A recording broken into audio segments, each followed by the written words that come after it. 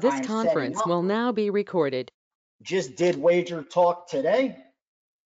Grabbed a little breakfast real quick, just ran back in, so we're good to go. To make sure you guys can hear me and see me. Yes, sir. Thank you, Ernesto. Ernesto, welcome, my man. Welcome to the party. All right, all right. We got a lot to get to. I'm really excited for today. Very excited. Any questions you may have, drop those in there. Let's give two minutes for everyone else to join the party since it's only 1 p.m. Let me put these back on a little more comfortable.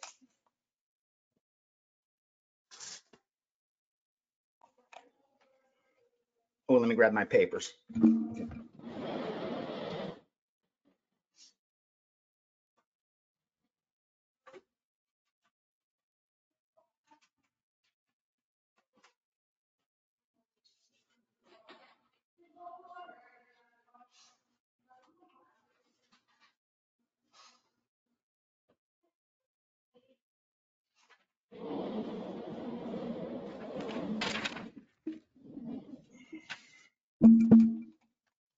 I want to share some stuff with you guys today that I never did before, at least in detail. I think it's very important. It's economical.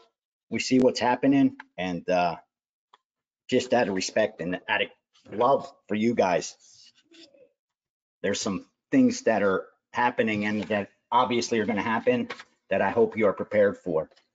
That's more important than sports betting, more important than any of that shit. Hold on.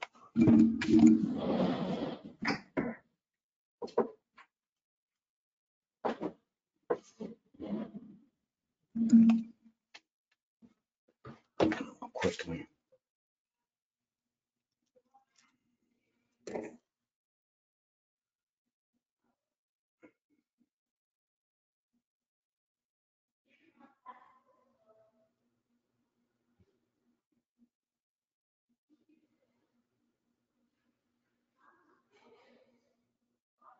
Oh, wow, I missed a call from Missy. Sorry, Missy, if you're on here, I apologize. I swear I went to grab something to eat in between WagerTalk today and the steam room because I wanted to make sure I'm able to give them 100% because there's a lot of good things to get to besides just bets. But we will do that. Let me write some things down.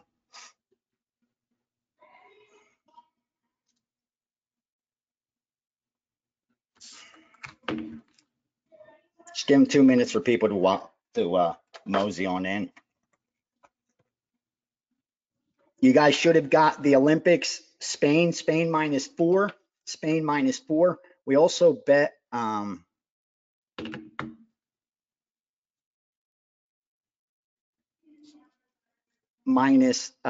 under, sorry, 138 and 137. We got down also -3.5, and those plays have been doing good. Yesterday, I cost us 2 units, I think, in the Colorado game because we bet Colorado money line and then Colorado first 5 money line, Colorado first 5 run line. So the money line was at plus money and plus a half a run was -135. And I said, we've lost enough now in baseball this season. That's cost me the profit. I mean, we would be up overall if not for baseball. It would be a winning year already without even football. Like, we would be in the best freaking position with football coming. We would be in a better position than we were last year. That's for damn sure. Had this baseball season not been this bad. And in the groups that I work with, the 2 of them, in their defense, I mean, shit, they've given us how many winning seasons in a row?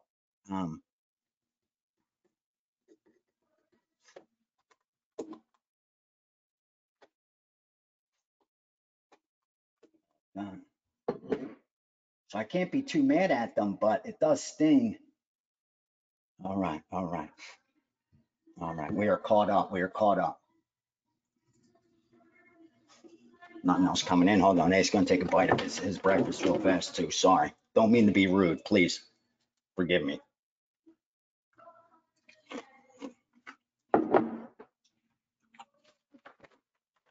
This is the goal I'm going to share with you.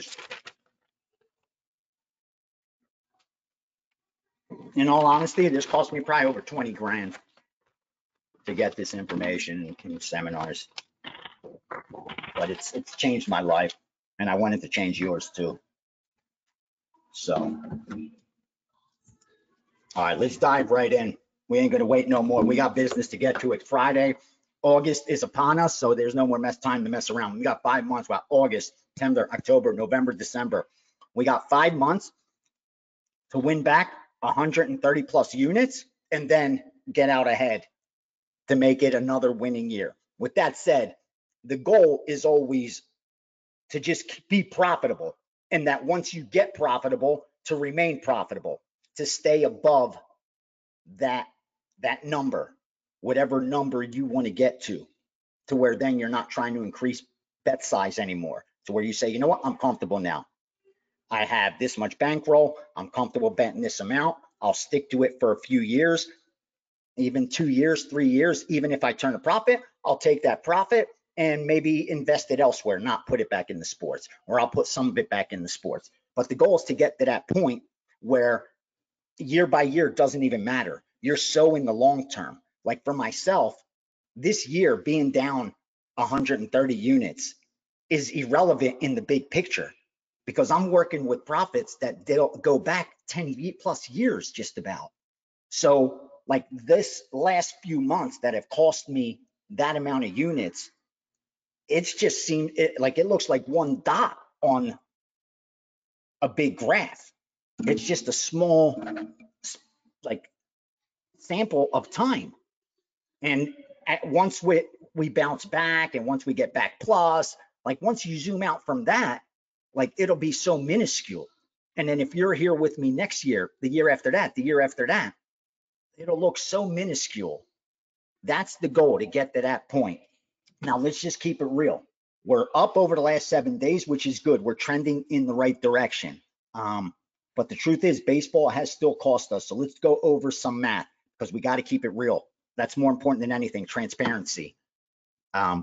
Just like I always talk about regression towards the mean, no one's ever as good or bad as they look. It got to keep it real for winning bettors as well. So here's the deal. We talk about sustainable and unsustainable.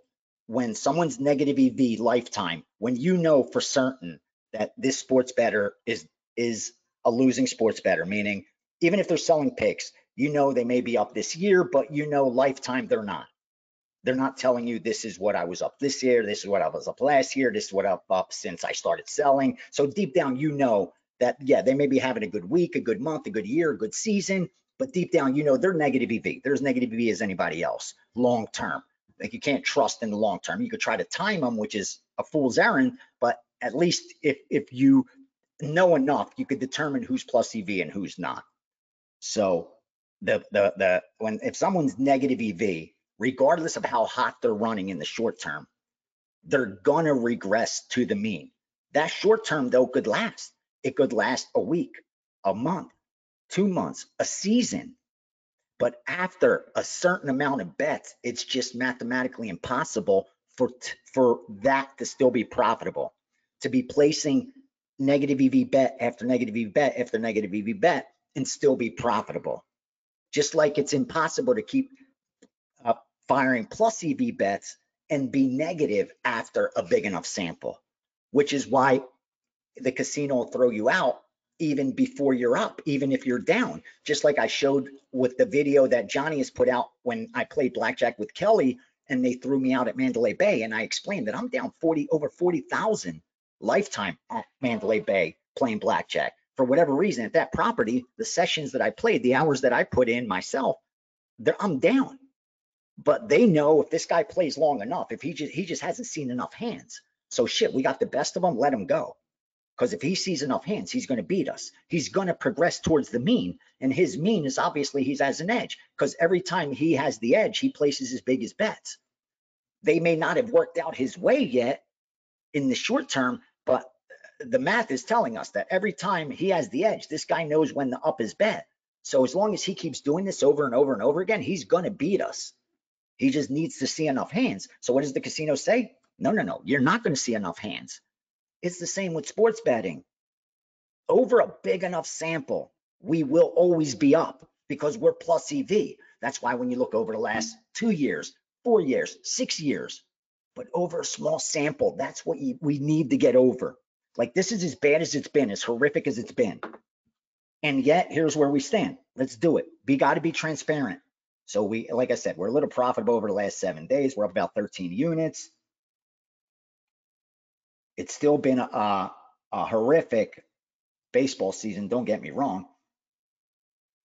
And it's all come right there. So let's say we're down right now 132 after the winning. A few things haven't been graded yet, but that's good. We'll just keep it at that. So we say we start with a $10,000 bankroll.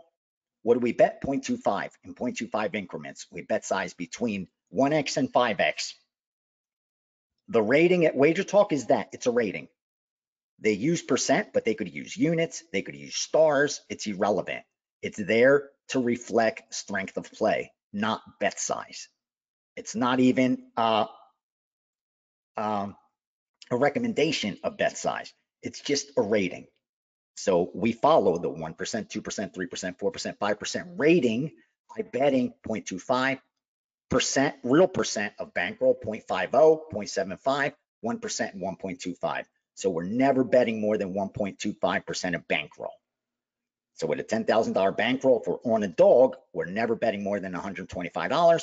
If we're on a favorite, we're never betting more than to win 125. So if he's minus 200, we're betting 250 to win that 125. But we're never betting to win more than 125.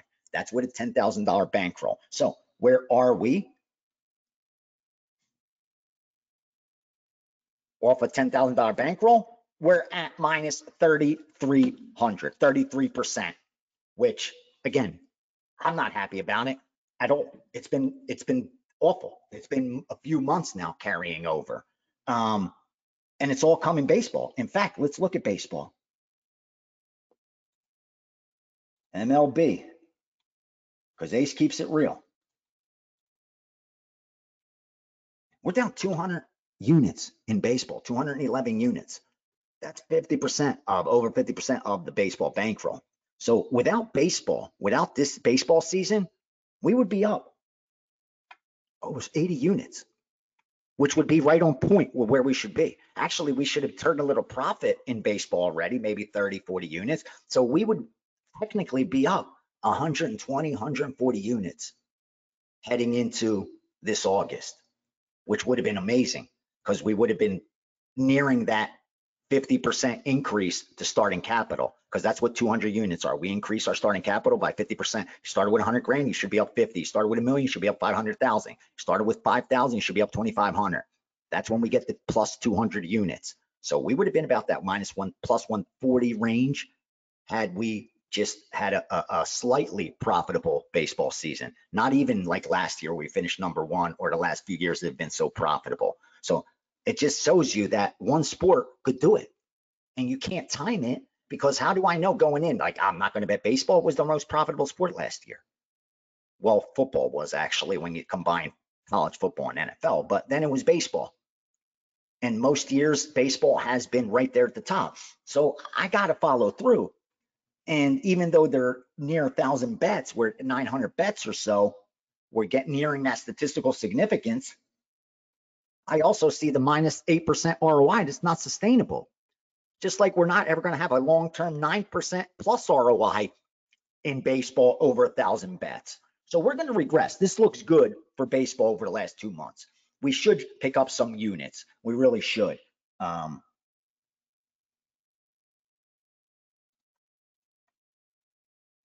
Just because, again, it's almost impossible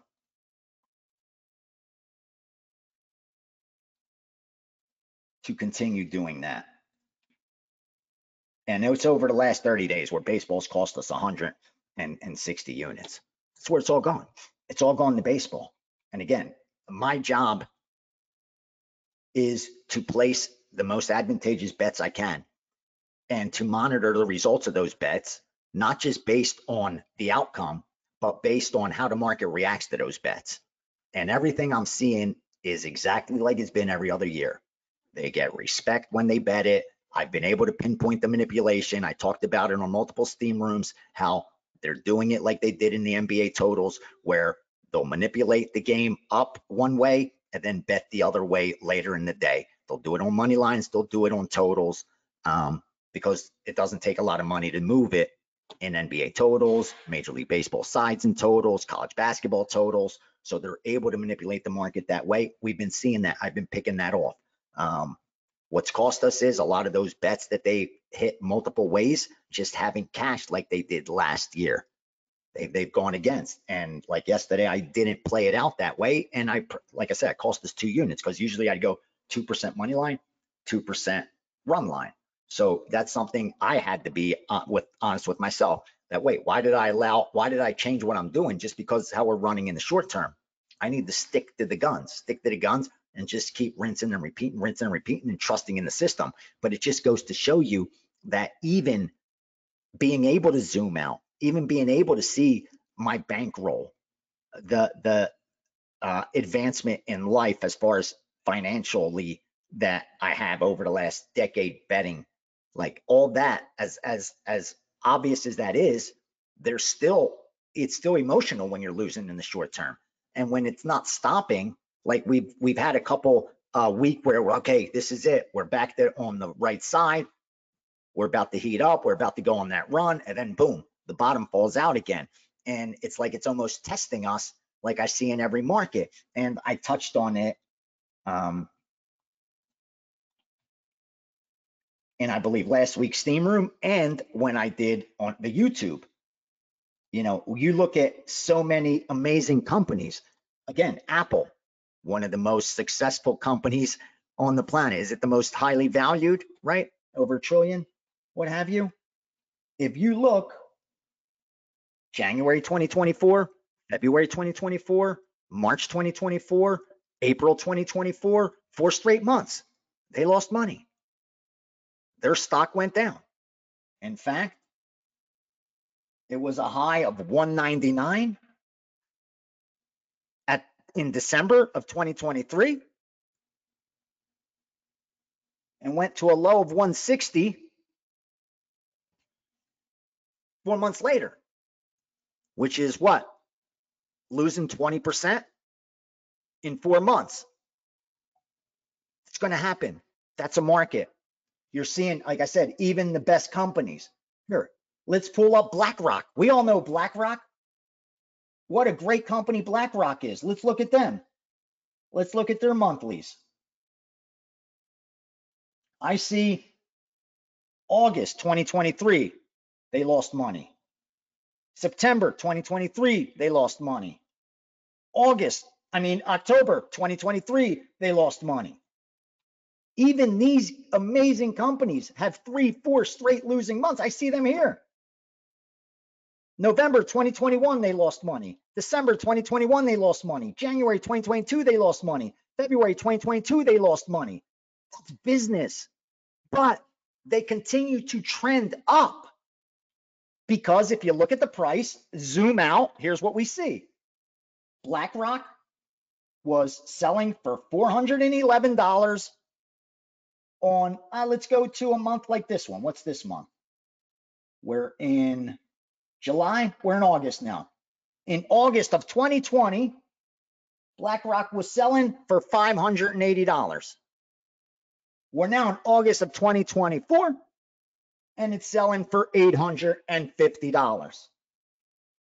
So we've got a what? 50% increase in 4 years? Not bad for that big of a company. It's hard to increase when you're moving billions of dollars. It's easier to double up, triple up when you're moving less, like Warren Buffett says. Now Berkshire Hathaway has to make such huge trades where if they pick up 3, 5, 8%, it's a grand slam, not a home run. Like I said, you see BlackRock, one of the best companies. Speaking of Warren Buffett's, look at Berkshire Hathaway. I see them multiple times where they've had 3, 4, 5 losing months in a row. Look at Berkshire Hathaway, February 2018, March 2018, April 2018, May 2018, June 2018. Berkshire Hathaway, 5 straight losing months, where at the end of that It was valued at under $200 a share. This is Berkshire B, not Berkshire A, the one that costs $50,000 a share. This is Berkshire B. Okay, it was under $200. Now here we are. It's up near 450, 420, 430, 450. Why? Because it's trending up like it's supposed to. But along the way, it's going to chop. It's going to go down. It's going to go up. As long as it's constantly trending up, that's plus EV. That's what plus EV looks like. It doesn't go up in a straight line. In fact, anytime it ever has is when there's been either insider, like not even insider trading, where we saw it happen with Madoff, where it's been Ponzi schemes. They're outright scams. Anytime anything has gone straight up, it's been a scam. With Enron, with Madoff's fund, they're just a scam. Nothing goes straight up. In fact, the guy contacted the SEC like 10 times over 5 years prior to Madoff getting arrested, indicted. This gentleman contacted the SEC over the dozen times, I believe, and said, this is mathematically impossible.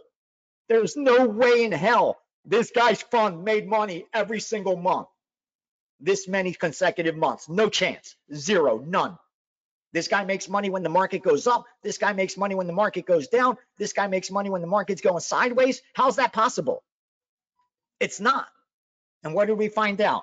It was all built on a Ponzi scheme. Same thing with touting. 99.5% of sports bettors lose long term. Touting is a business that's based on the Ponzi of pushing short-term results as long-term, getting the bettor emotionally convinced that this 9-0 run matters in the big picture, even if they zoom out and they're 20-40 their last 60. That doesn't matter. The 9-0 is all that matters. You see the Ponzi scheme? It's the same exact thing, guys. Again, you already bought, so I'm not trying to convince you of anything. I'm not trying to sell you anything. I'm just trying to explain to you, if you're in here trying to time the market and guess whether I'm going to win today or this weekend, dude, we're not on the same page. We're playing a different game. And if we're playing a different game, I'm going to disappoint you, like I've done to whoever's just jumped on with the mindset of I'm going to be in there for the long run for the year, but they jumped on 2 months ago and they're like, oh, this dude sucks. I'm out of here. He got me buried. No. If you just followed the blueprint and you really are committed to long-term betting and investing in the market, then you need to follow along, and let's talk about it 2 years from now. Let's have that talk 2 years from now. If you want to have that talk right now, yeah, you need to be trying to playing the fool's errand of trying to time shit, and good luck with that. I can't do it. I don't play that game. I've played the long game, and that's what's won for me. I play the long game in investments. That's why I'm invested in gold. I mean, in gold, yes, and in art. I know how long the art's going to sit there. In fact, I've been in Masterworks. I have over 6 figures sitting in Masterworks for 2+ years. Only one of my paintings is sold. That's it, just one of them. A Basquiat painting that I'm invested in. The other 31, I believe, that I have right now, I'll tell you now.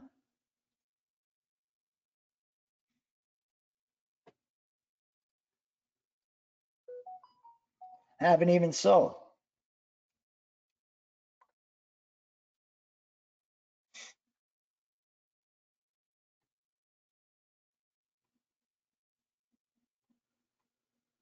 That's it, one Basquiat. One Basquiat sold that I was in, and I gained 33.7%. So I don't mind. They could hold my money if every time they sell me a painting, they're going to give me 30%, 40%, 20%, 15%, 80%. They've done some crazy return over the years since it's been in action. But I knew going in, this is long term. I'm not emailing these people asking, why aren't you selling my paintings? Where's my money? I knew going in that if I'm going to give them 6 figures, they're going to hold it for probably 5+ years for me to see a return. But it was worth it for me to see the returns I'm not going to get in the stock market, that I'm not going to get from my financial planner. I'm not going to get from what I have in bonds or CDs or other, cash instruments, holding cash, USDC. So I'm sitting on, I swear to you, and again, this ain't brag, it's just the amount of paintings that are just sitting there doing nothing. 31 artworks that haven't sold, that I know are sitting there. They'll sell over the years. I knew it's a long-term commitment. So I'm not going to invest in something and not understand it. And too many novice sports bettors get into sports betting and learn it from other losing bettors. They go online, they go to gambling Twitter, they go to gambling Instagram, they go to gambling TikTok, and they look at all that great content that's out there. And of course, like 99.5% of all sports bettors have losing lifetime earnings, 99.5% of all touts have losing lifetime earnings, and content creators have losing lifetime earnings. That's just factual, nothing wrong with that. And they provide some entertainment, some fun, and probably even some good information at times. So nothing wrong with that. There's nothing wrong with that at all. But we're playing a different game. And again, if you want to partner and play that game, it's paid off for me. It's paid off for me, but it has taken time. It definitely has taken time. Just like real estate. You don't buy a house, even if it's cash flow positive, and it's leaving you, $100 a month after paying off the mortgage and paying all the taxes and paying all the upkeep, based on having a tenant, you're cash flow positive $100 a month. That's great. $1,000, $1,200 a year. Plus the property's appreciating, right? And eventually it's going to get paid off, and that monthly rent is going to come to you as clear profit. But it's going to take a decade for that house to get paid off, if not longer. That's the investment. But after a decade, you have 4, 5, 6 of those properties sending you that money. You don't have to work anymore. All of a sudden, that $1,500 rent, $2,000 rent, $1,000 rent check, that's no longer going to the mortgage. Sure, you're going to pay taxes, you're going to pay some upkeep, but now that mortgage is paid off. Not only is the house still appreciating, but now that is income. But you had to play the long game for that to happen. You're not going to buy a property and think that the people that lose money are the ones that do the flips, that think they're going to buy a distressed property, put $5,000 into it and just flip it. You got to hold, man. There's very few people that make money flipping. You have to be such a specialist at that. I know so many people that got into it thinking that's what they were going to do and lost money trying to flip houses. I promise you, the long game is the way to play everything as far as investments go. If you want life-changing wealth and generational wealth, it's only in the long game, never in the short game.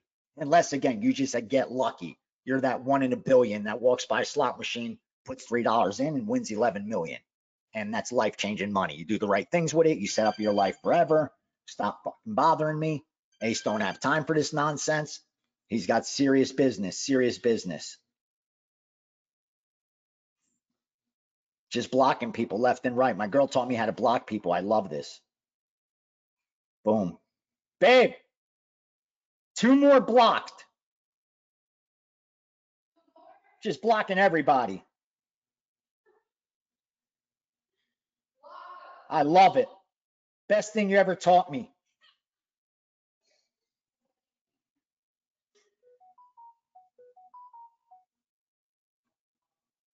All right. I got some trades in crypto. If you guys are day trading, based on this drop, there's a lot of volatility. There's some good buys right now. There's some good buys. I would like, if I was doing a swing trade for the next, like, if you want to make money in the next couple weeks, like a good 10%, maybe 20% even. Excuse me, I gotta take another bite.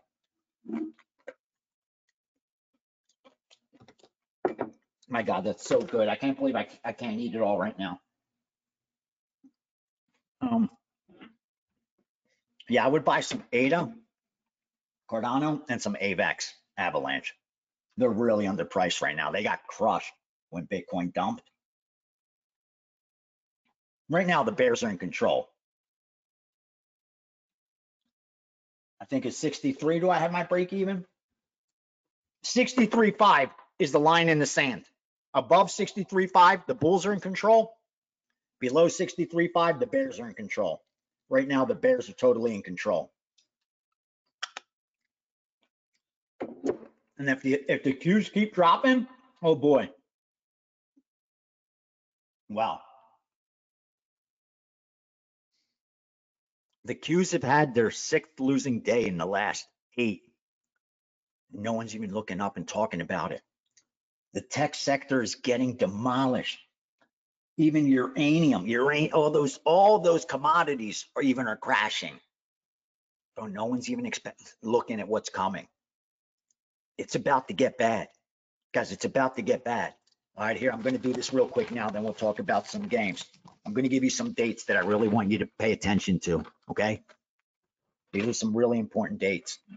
This August, this month that we're in right now is extremely important. Right around August 19th, August 20th, you could expect to hear some chaos. Things are going to start to deteriorate.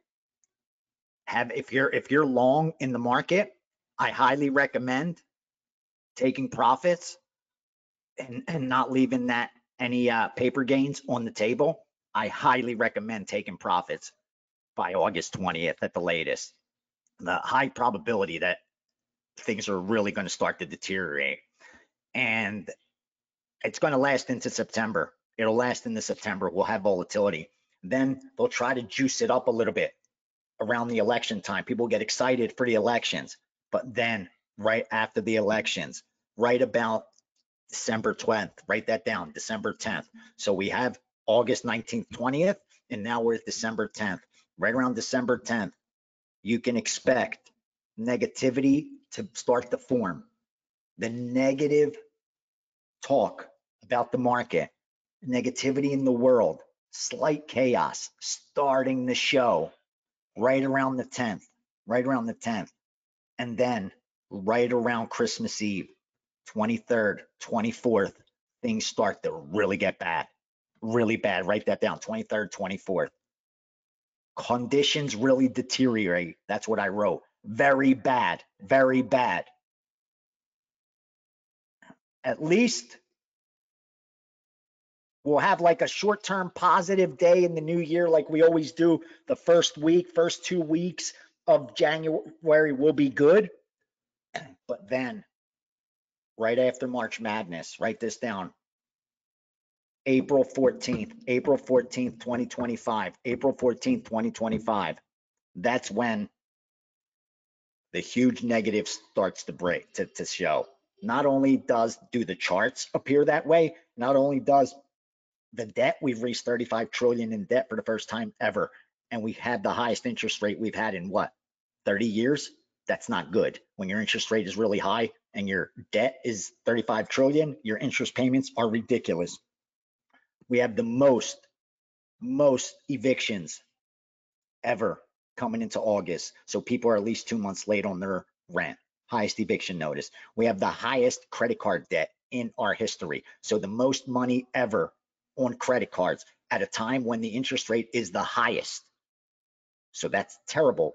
None of the balance is being paid off, just interest, if that. The highest repossession rate has happened over the last 3 months. So people that bought cars 6 months ago, a year ago, when things were a little bit better, are now not able to keep up with their payments.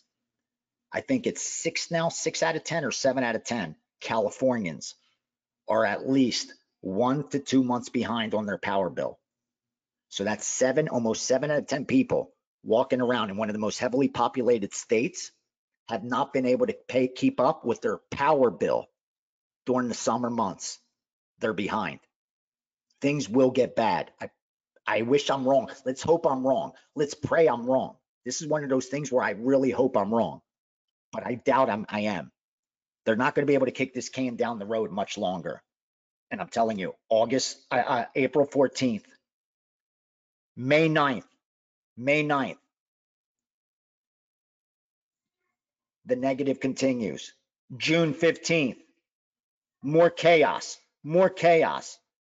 Jupiter square Saturn, that's just like what happens in April 14th, which is a huge negative day. Saturn conjuncts with the North Node. That's terrible. And you will see that negative will last long. So that April 14th date will fly into May the same way. June 15th will be one of those days that are big negative for the stock market. Let's keep going. Yeah, I don't like doing this either. But then in September, things get positive. Things start to break apart actually in the summer around July of 2025. We start to see slight improvements, but the damage is not over yet. So July of 2025, we start to see improvements. And then by September, October, great. September, October 2025, God bless America. Things are great again. Whether it's because they turn the printing presses on, things will get good. And July 18th of 2026 will be a big positive day. July 21st of 2026, August 31st, 2026, November 29th, 2026. All those are big positive days for the stock market. So we will end 2026 on a high note, and it'll continue into April where, not the best, starts to break off a little, but still positive. We're still going to stay positive, still positive until the end of 2027, right around that November 2027. Pluto will conjunct with the North Node, and the big negative begins. It'll be in November, in December of 2027.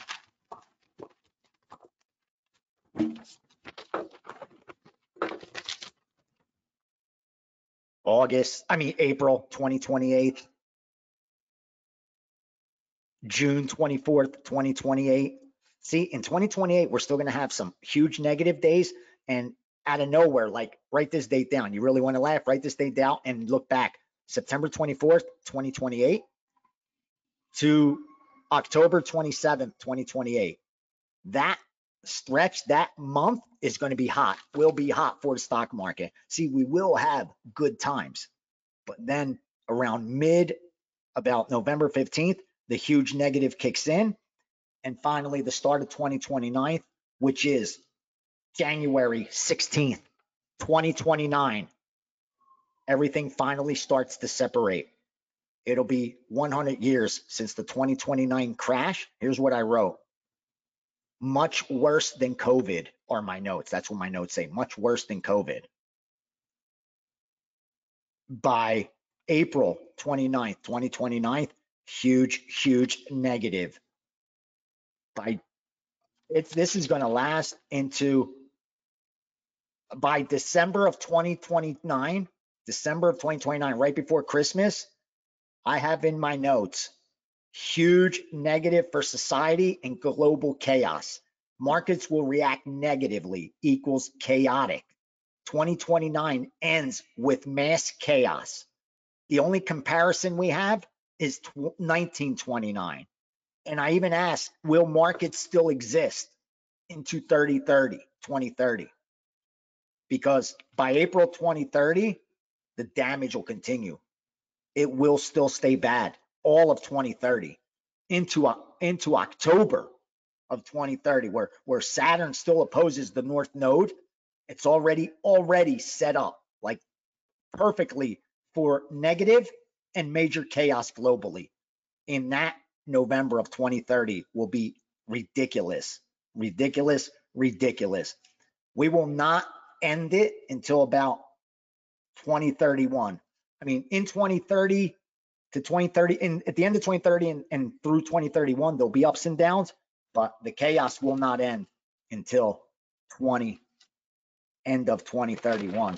The good times will be after 2033. So if you're around and you have money after that, like if you did the right things, you could have generational wealth. With the crashes that are coming, if you just save your cash, and when everyone's running out of the burning building, you run in. Because if this is going to be worse than COVID, let's look at COVID real quick. I know this is sports betting, but this shit matters. Because let's look at COVID real fast. Let's look at these big companies. Let's pull up for Apple, for instance. March 2020, when COVID, they hit a low of $51. $51. March 2020. Okay. By March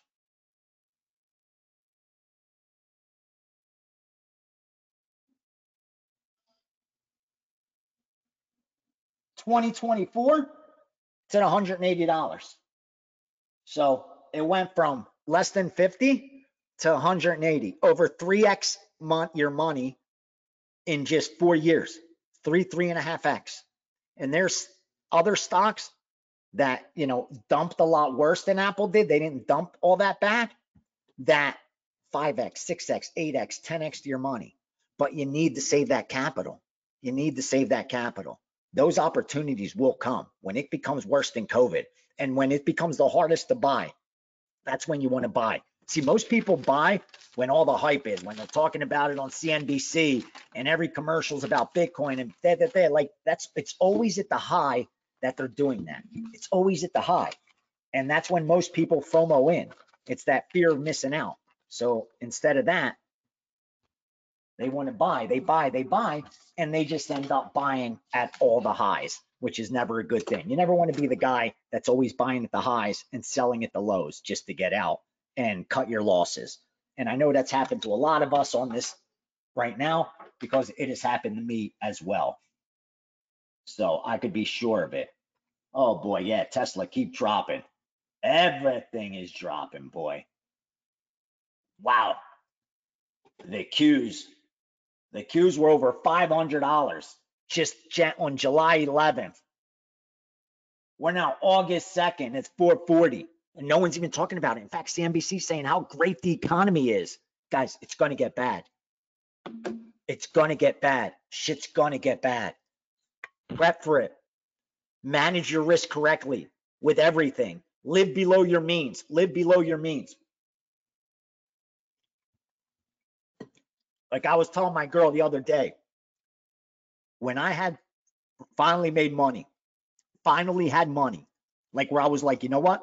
Not only do I have money stacked in investments, but I also have cash for an emergency. I also have a bankroll and a bankroll behind it, sports betting, like when I was at my most comfortable. And I have multiple incomes. I have UFC income. I had WagerTalk income. I had the big moves income. I had the sheet income. I had the accounts that I was taking a percentage of income. So I was making all good income at that time too. Not only had saved, but was making a good income. And I was telling my girl, here's what I did. I promised myself that for 5 years, I was going to live as if none of this was happening. And I was driving a Toyota Camry to the UFC Performance Institute and to the UFC Apex when I could have bought any car I wanted in cash back then. Like not any car, but up to 100 grand I could have afforded. And I could have just bought it outright and it wouldn't have like destroyed me at that time. And I didn't. And I stayed in a Toyota Camry. I stayed in the same 1,800 square foot house with no swimming pool or anything like that. I wore the same clothes. No Gucci, no Louis Vuitton, no none of that nonsense. I acted as if I wasn't making it, didn't have it. I just looked the other way. I kept my expenses the exact same and even looked to lower them. Like, cool, let me cut cable. I was start seeing that money coming in. Cool, how could I lower more expenses so that my ROI is even higher? How do I do that? How do I do that? How do I do that? And I did it for 5 years. I drove that Camry around. I drove it to WagerTalk when we were freaking taping back then before everything was on Zoom. And I was driving it here in Vegas, going to the sports books, not being embarrassed. And people saying, is that Ace? Is that Ace? Is that VR? Dude, I thought he'd have a freaking Benz. I thought he'd have a Benz. I thought he'd have a Beamer. I thought he'd have a Ferrari. I thought that, damn, I didn't care. I didn't care. I said, I'm buying my time. I'm buying my time. My day will come. I'm done doing this of looking rich. of pretending I'm rich, of acting like I'm have more than I have. Those days are over. Those days are over. I'm now going to wait until I actually do have more than I actually look like I have, not the other way around. And that's exactly what I did, and it changed my life forever. But that was the long game. And again, it was something I didn't know how to do, which is why it took me till 40 years old. But I pray it doesn't for you, that you learn quicker that that's the only way, that you're going to have to suck it up, live below your means, and save, little by little by little. You're not going to save yourself the wealth, but you're going to save yourself to invest, so then you could invest yourself the wealth. Nobody's going to earn themselves to wealth. We don't make enough. Nobody does. Like, it's just not going to happen. You know, like the 0.001% do. If you're an athlete, if you're an influencer with a Mr. Beast with 8 billion for subscribers or whatever. But the majority of us, that's not going to happen.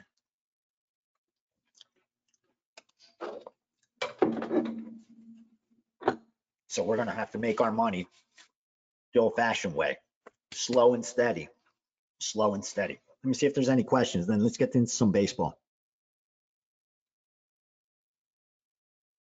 Thank you, Nate. I just try to tell it like it is, man. I'm trying to keep it real with you guys.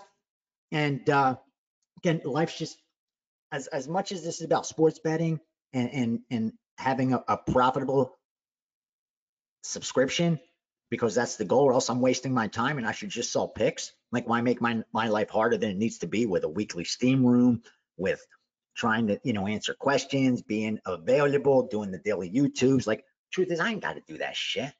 I just got to put up a package every day and with some good freaking byline on it. I'll make more money than I'm doing trying to partner with people for a year. Trust me, that's not easy. That's not easy to do. There's a lot bigger market for a 5% game of the year than anything else.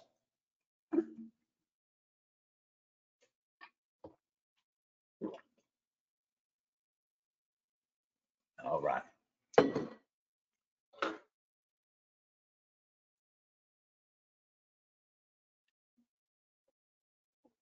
Paul asking about passing success rate.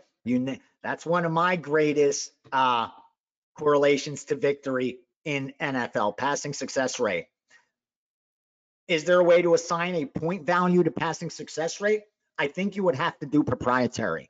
I think you would have to design one your own, meaning based on the difference in ratings from the top guy, number 1 to number 32, what have you, taking a number with an arbitrary number. Let's say it is 1 to 32, and they're all separated by just 1, by number by 1, 1.0, 1.0. Then it would be 1.0, 2.0, 3.0, 4.0, 5.0, 6.0, all the way down to 32, from 1 to 32.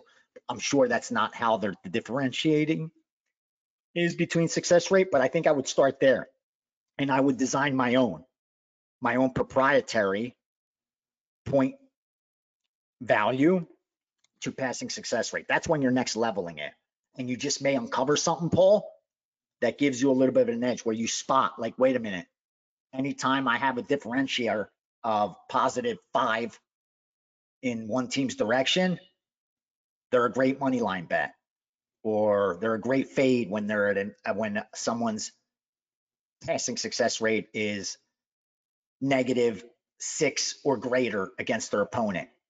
You know what I mean? Like, I think you're on to something, because passing success rate is one of my top NFL metrics that I use. I've said that before. It's as far as predictive metrics, it's one of the best, I think. Value over replacement is right there too. A little harder to figure that one out on your own, but you're so on the right track with the passing success rate, and just how important it is of a metric as far as being predictive goes. All right. Now, wow, they just keep dropping, huh? I sold some Bitcoin last night. I can't lie. And my girl's like, damn, that was smart, right? I wasn't really smart. I mean, the chart told me that it looks like it's going down, but I got paid in Bitcoin last night. You know, three of this shit. Yeah, probably more than that now. Of the agents and outs that I use settle in crypto. Bitcoin, I don't really love settling in because of the volatility. Like you lose money on the transaction and the fees and shit. But most do USDT, most do Tether. For what reason, I don't know. But most bookmakers, at least the gray line bookmakers,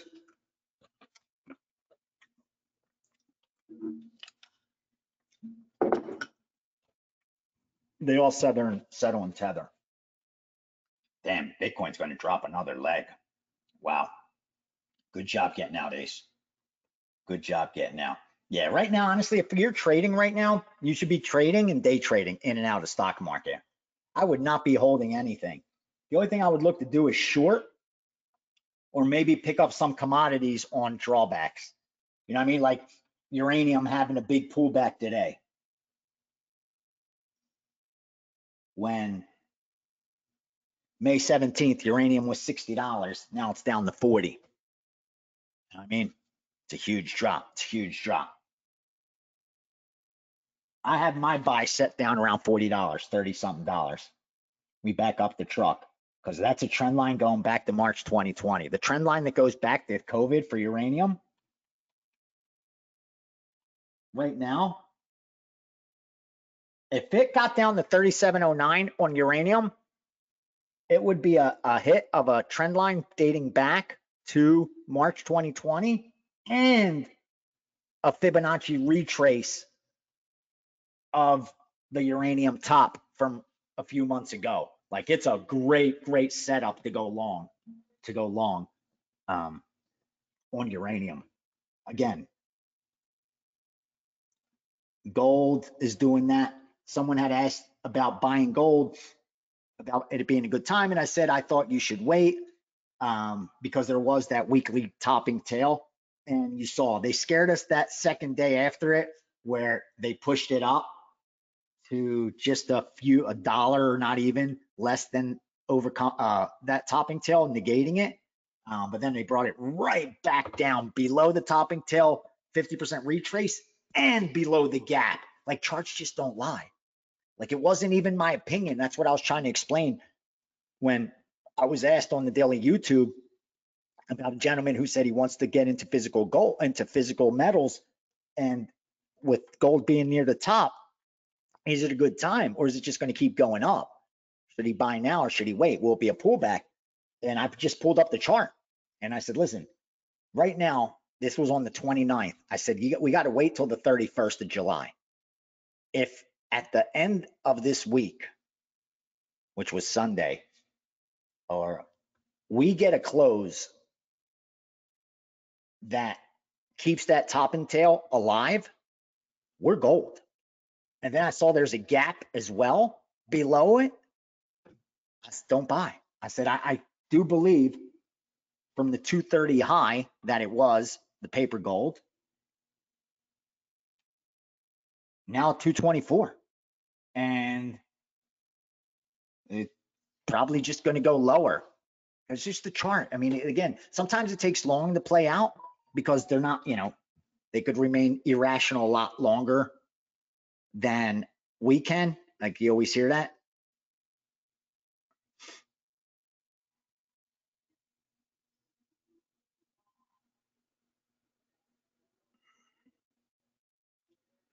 So I was just some bullshit. Nothing to concern yourself for. So yeah, as far as gold, that's what I'm doing because I right now I wish I had gotten more, a year ago. I didn't. Now I'm waiting for the pullback too. I'm stacking my cash waiting for the pullback. So those of you that are asking about gold, yes, physical gold's the way to go now. Physical gold. You want to buy coins and bars if possible. The more you buy, the cheaper it is. And you don't want to buy collector coins or anything commemorative. You just want it to be 99.999 pure. That's it. It doesn't matter, because if shit hits the fan, that's all that's going to care. Is it gold? Is it gold? Not who's on the coin. No one's going to care. So don't waste extra money for any of that collective stuff. I promise you. I would wait. I would wait on gold. I would look to at least a pullback. Let me see. I'll tell you where I think it pulls back to. Let me do a fib retrace real quick on the monthly. Sorry. You ask, I'll answer. We'll go from December 2022 lows. We'll take it from there up to the July highs. All right.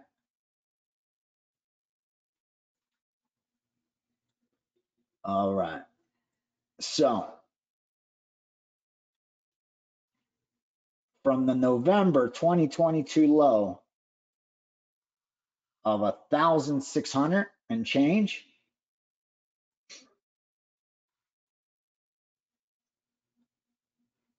to a July high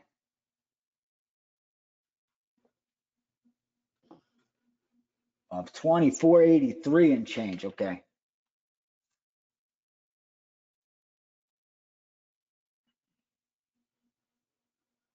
Oh yeah.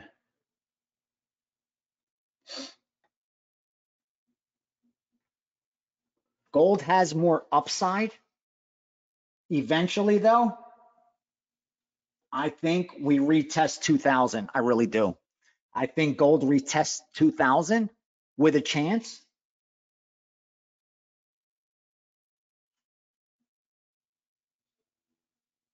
of 1950 and 1950, right around that 1950 range.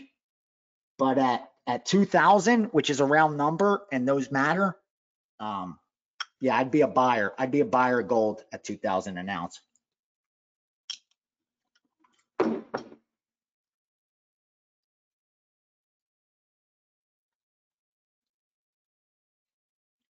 Which pisses me off because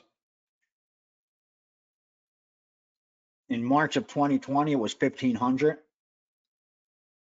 In May of 2019, it was 1,200. That's gold.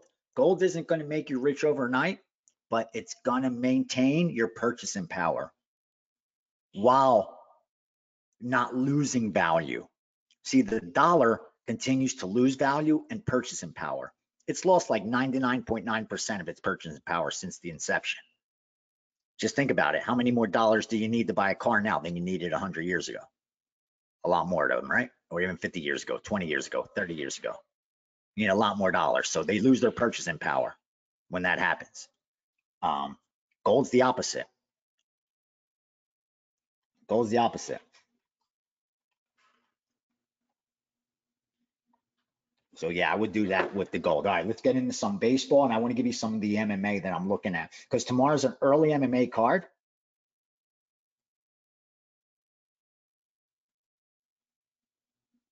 Who are these people? I don't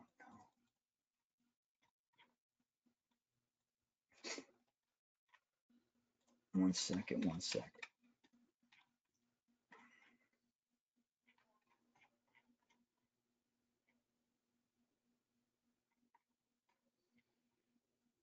All right, let's get to the baseball. I have a couple sides I want to give you right now. I'm going to go through each game real fast, okay? So hang with me.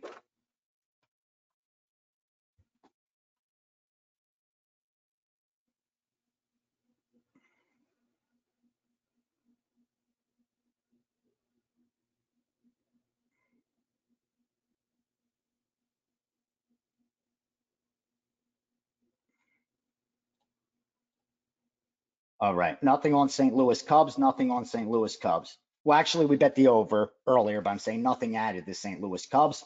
Nothing added to St. Louis Cubs. Gun the head. I like the home dog Cubbies. And we have the over 7.5. They also went over 8 in that game. So it's now sitting at 8.5 at some of the sharper shops. So we placed a good bet there. Win or lose, we placed a good bet. All right. Next, let's look at Arizona, Pittsburgh really quickly. Arizona, Pittsburgh really quickly.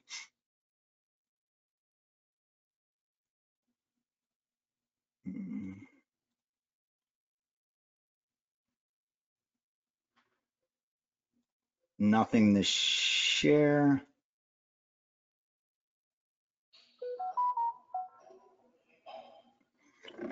Arizona and over, Arizona and over. Arizona and over is what I like. Again, nothing I'm confirming. I'm going to give you the leans.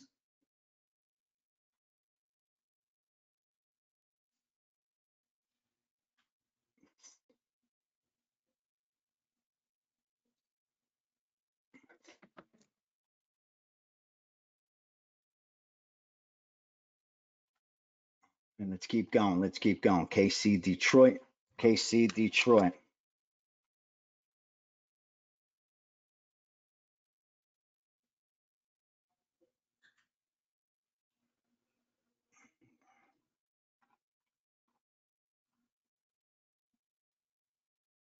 This is the one we had a bet in, I'm pretty sure. Yep.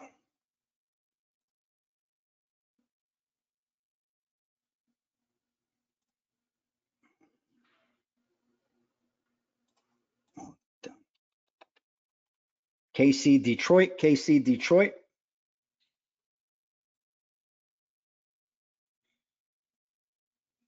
We're going to go under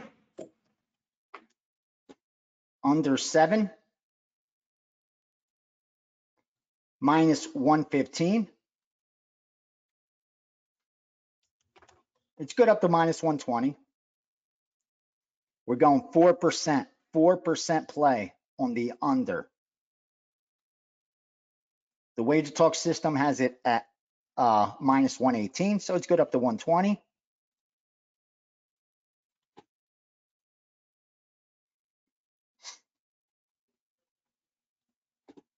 Yep, that's what we're going with.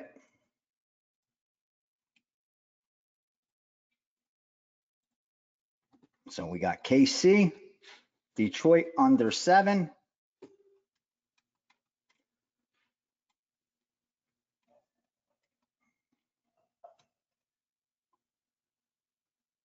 So I got to put it into.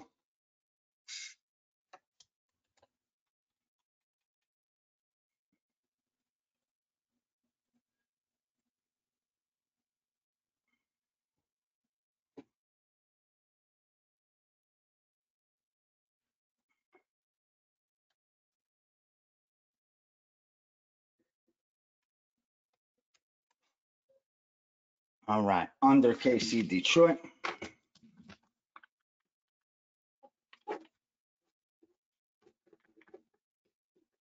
That was good. All right, next up, next up, next up.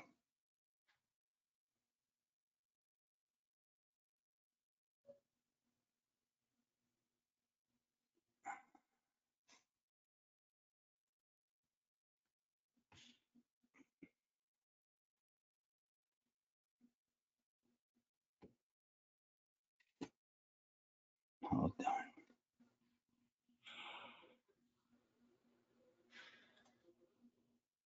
Shit.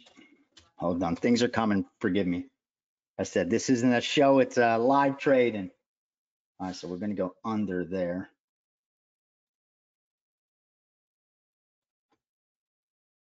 Nope. All right. Let's see how that turns out. Okay, Milwaukee, Washington. Milwaukee, Washington.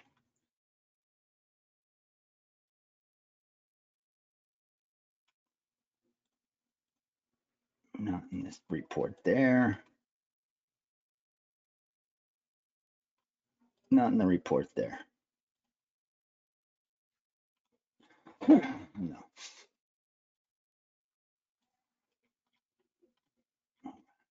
Toronto Yankees. Toronto Yankees. We do have something to report here.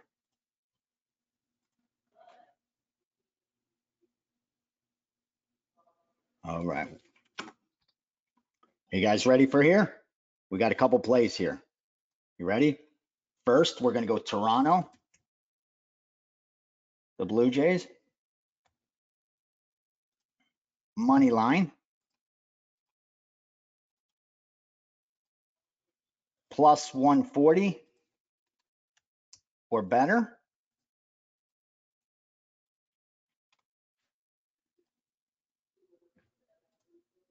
All right.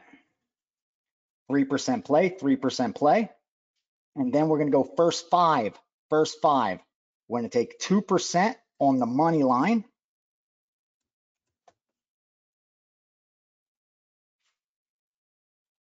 First five money line at plus 125. And then we're also going to do 2% at plus a half a run. What I didn't do in Colorado yesterday. See, went against even my own, and it cost me. And I'm still not going to live that down in my head until after the weekend at least. It's going to drive me nuts. All right, 2%. First five spread. We're taking plus a half a run, minus 115, also for 2%. In that same game, Toronto Yankees.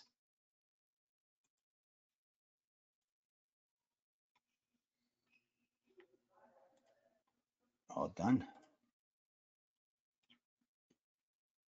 In that same game, Toronto Yankees.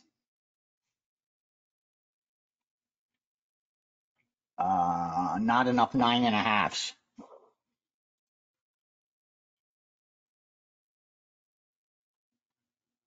All right, we're going to hold off on that. Under Toronto, New York Yankees.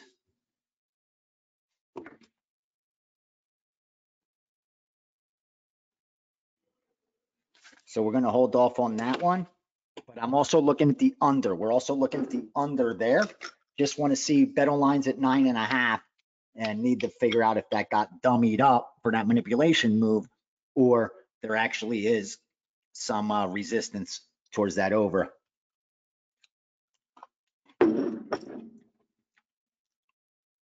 Luckily, later game, no rush, no rush. We got Toronto out of the way. Let's go San Francisco.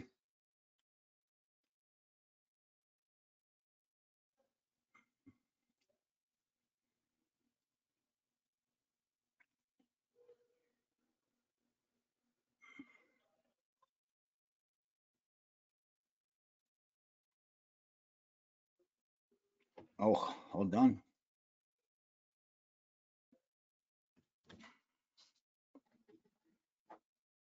We have also strong lean right now, San Fran.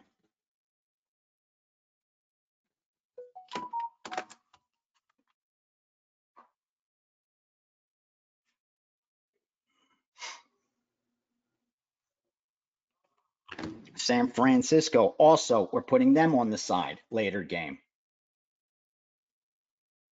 Now let's look at Baltimore, Cleveland. Baltimore, Cleveland. We already have the under in that one, which I like.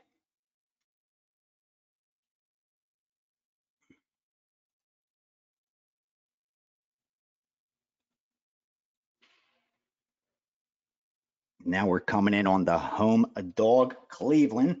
Take Cleveland. That's game 968, Cleveland.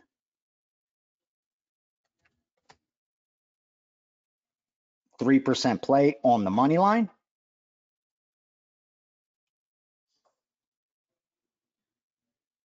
At even money or better.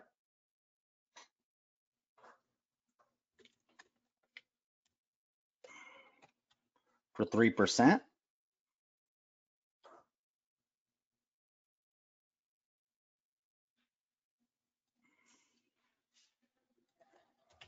And then we're also taking Cleveland.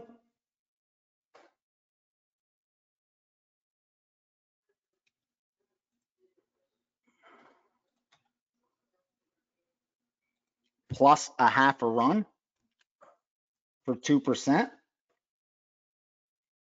In the first five, plus a half, minus 135, 2%. And also 2%, first five, money line. So I'll repeat them, don't worry. I'll repeat the Cleveland and Toronto bets.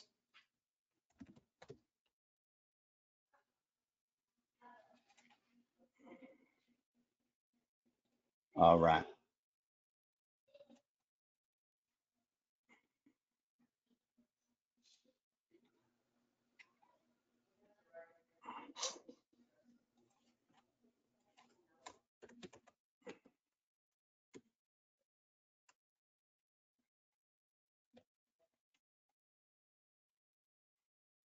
All right. And we also taking Cleveland 2% on the money line, first five. So just like we did with Toronto, we got money line for the game, 3% Toronto, 3% Cleveland. Then first five, we're breaking down 2% on the money line, 2% on the run line. Since they're both dog, we'll take plus a half a run for some big. We're taking 2% on Cleveland, 2% on Toronto money line, 2% on Cleveland, 2% on Toronto run line. That's first five only. So we got those out of the way. We got the Cleveland under as well. Let's keep going.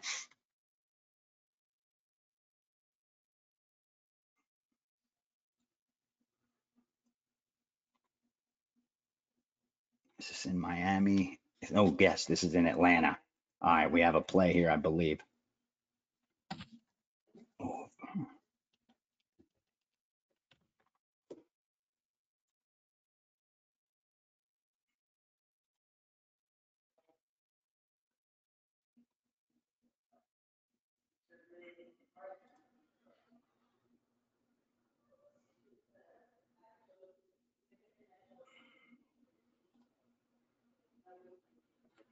All right, we'll put that as the lean to the side too. Miami, Atlanta over. So those are the leans that we have to decide so far. That you may see the under in Toronto Yankees, the over in Miami, Atlanta, and also the San Francisco Giants. Those are leans right now. Those are strong leans. Boston, Texas. We don't have anything. White Sox, Minnesota.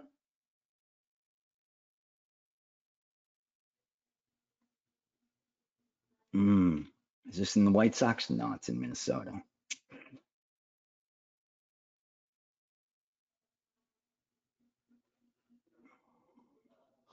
All right, we're going to pass. Nothing there. Tampa, Houston.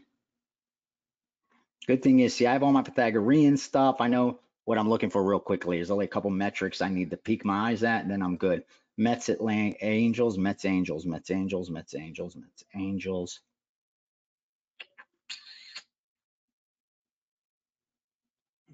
Angels. And I like Angels. I like the Angels. Give me the Angels. Not going to bet it. Going to put it as a lean. Slight lean right now at home. Slow down, Mets. Slow down. Philly, Seattle. I don't think we got anything there. I didn't think so. Colorado, San Diego.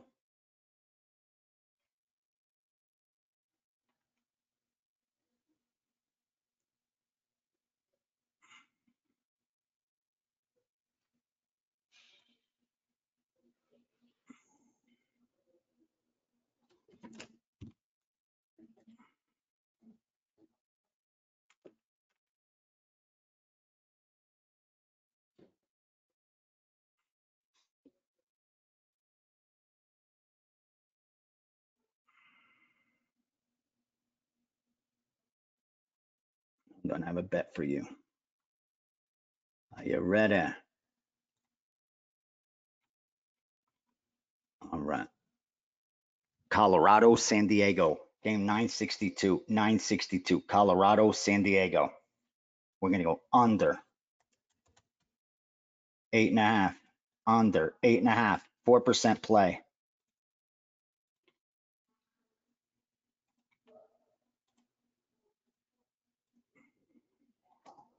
Eight and a half minus 20. 8.5 minus 20.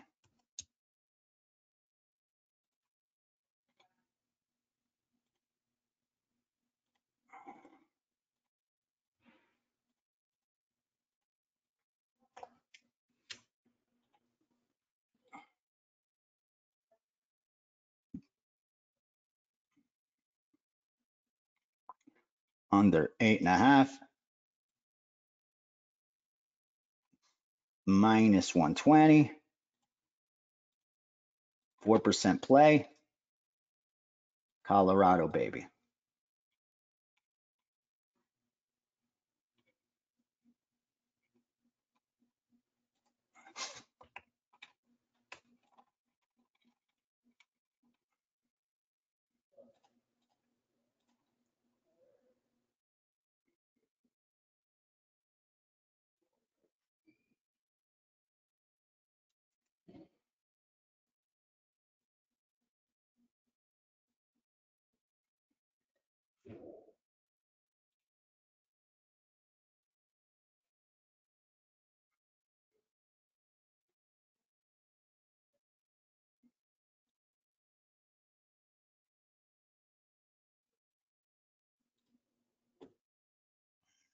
Got that under, and finally Dodgers Oakland.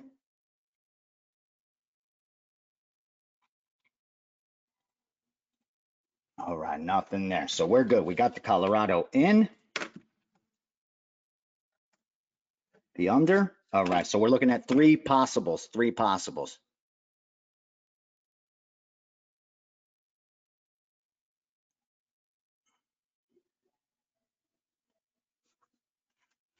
What, Matt? Past trends, Pythagorean may not be reflective. What I do is at the half, when it reaches the halfway mark, I just circle those teams that I think are gotten a little lucky or unlucky, and I look for spots to fade or follow.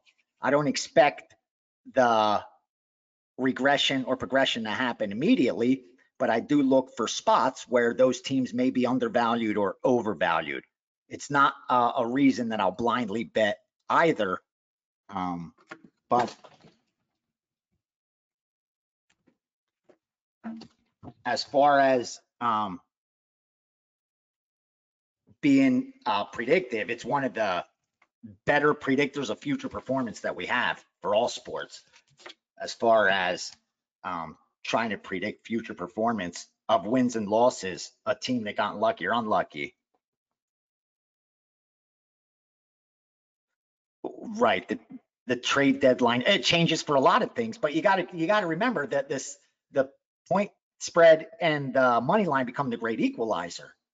It's not like if you had information about a certain team that no one else has, then it's not baked into the cake.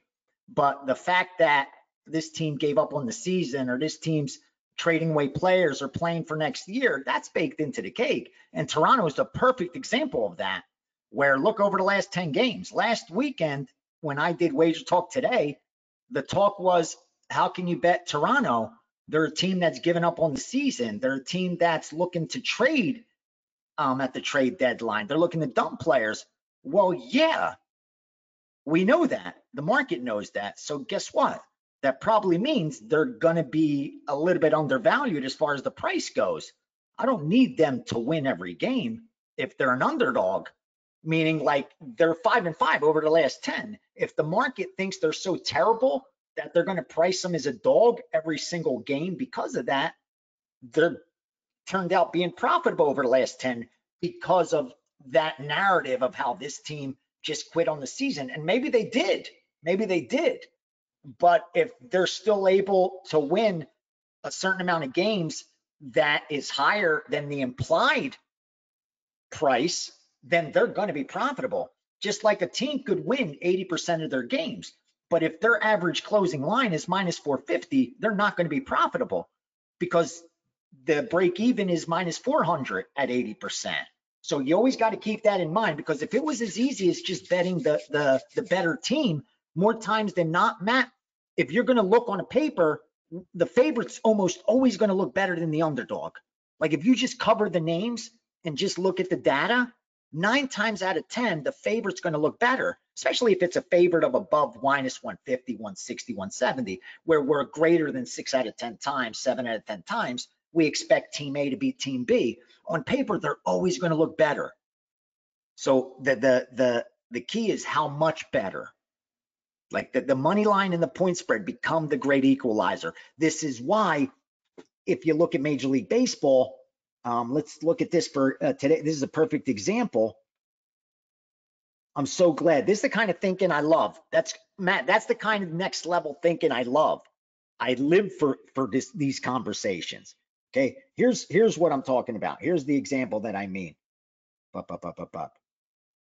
Right now, Houston Astros, they're in first place in the American League West. Okay, they're above 500. They're a few games above 500. They're the best team in the West, but you've lost money betting them. Like that, the market's priced them so well that even though they've won more games than they've lost, they're down money. Where a team like Washington's 11 games under 500. And yet you've made more money betting Washington this year than you did betting Houston. If you bet $100 on every Houston game and $100 on every Washington game, you'd be up 600 or 700 betting Washington. You'd be down 700 or 800 betting Houston. That's like a $1,500 swing just between those two teams. And we know Houston's better than Washington, but that becomes the great equalizer. That's what you got to keep in mind, that the market's created to eliminate any kind of value on what seems obvious. Where even if that team wins, they're going to misprice it so that it was a bad bet that won. And I talk about that all the time. Bad bets win all the time, just like good bets lose all the time. Right now, I'll keep using the same analogy. As I am saying this, someone down the street from my house, I have 2 casinos within 5 minutes of where I'm at. Someone right now just hit a number on roulette. They put $10 on a number. They got $350 back. They're jumping up and down. They're high-fiving their wife, and they're walking away saying, fucking A, what a great bet.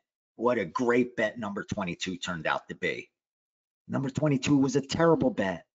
I'm very happy that that gentleman or that lady got 35-1 on their money. It's amazing. God bless them. But the true odds are 38-1. We know that because of the amount of spaces on a roulette wheel. There's at least 37. Now in most places there's 38. So if he's getting paid 35-1, even though he won that bet, it wasn't a good bet. It was negative EV all day because he's getting 35-1 on a 38-1 proposition.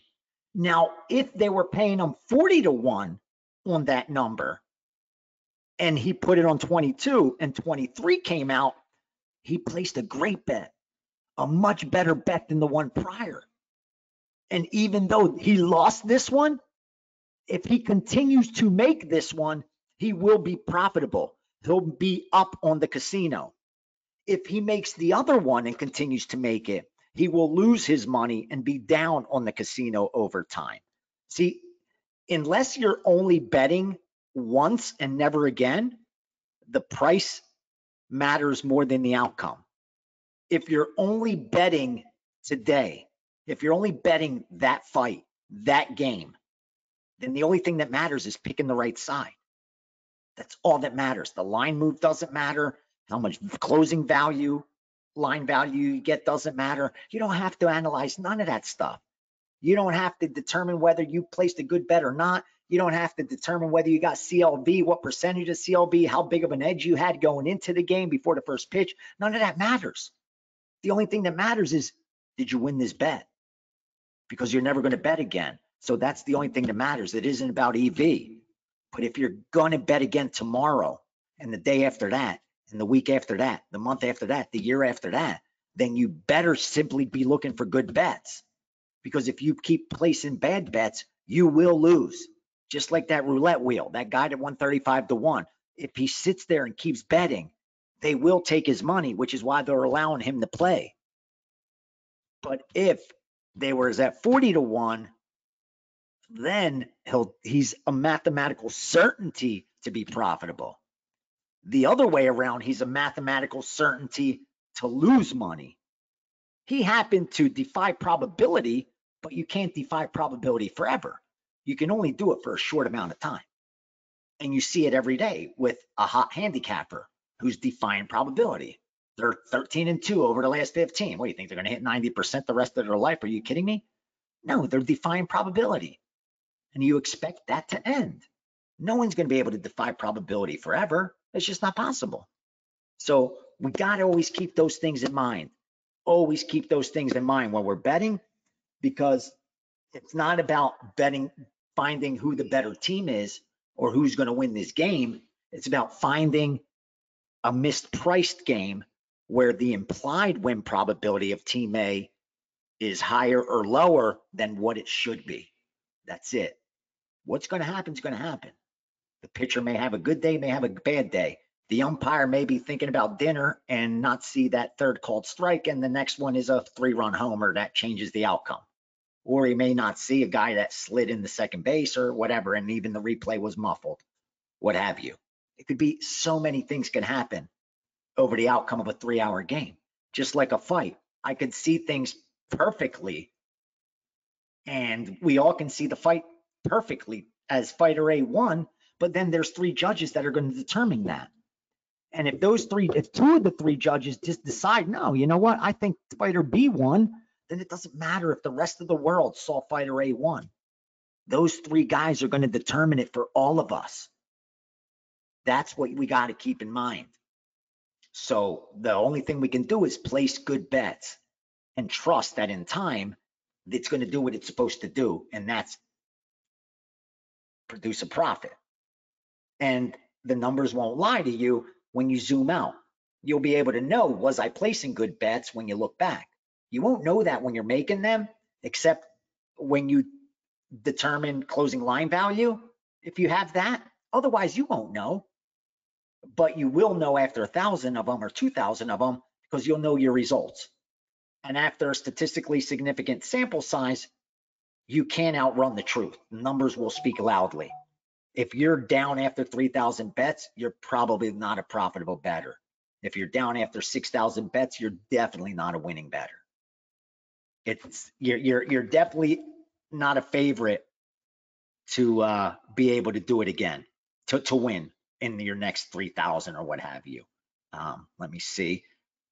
Before we get into some MMA, I want to do some MMA for you guys, get you out ahead, because it's 9 a.m. tomorrow. That's why we're not even going to have a video tomorrow. It's 9 a.m., 9 a.m.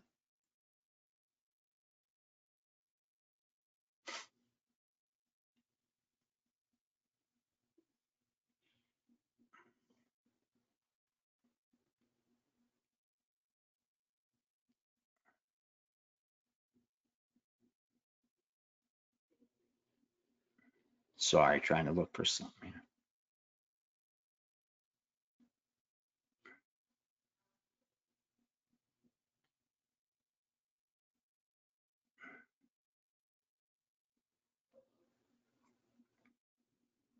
All right.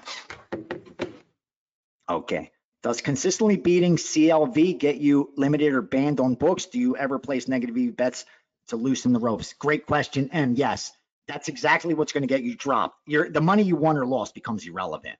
In fact, I talk about this example all the time. I get accounts from guys a lot, and there's a handful of guys that I trust to give me solid accounts. Well, one of them gives me an account, and I place 3 baseball bets. And again, keep in mind, we're having a terrible baseball season, right? I place 3 baseball bets.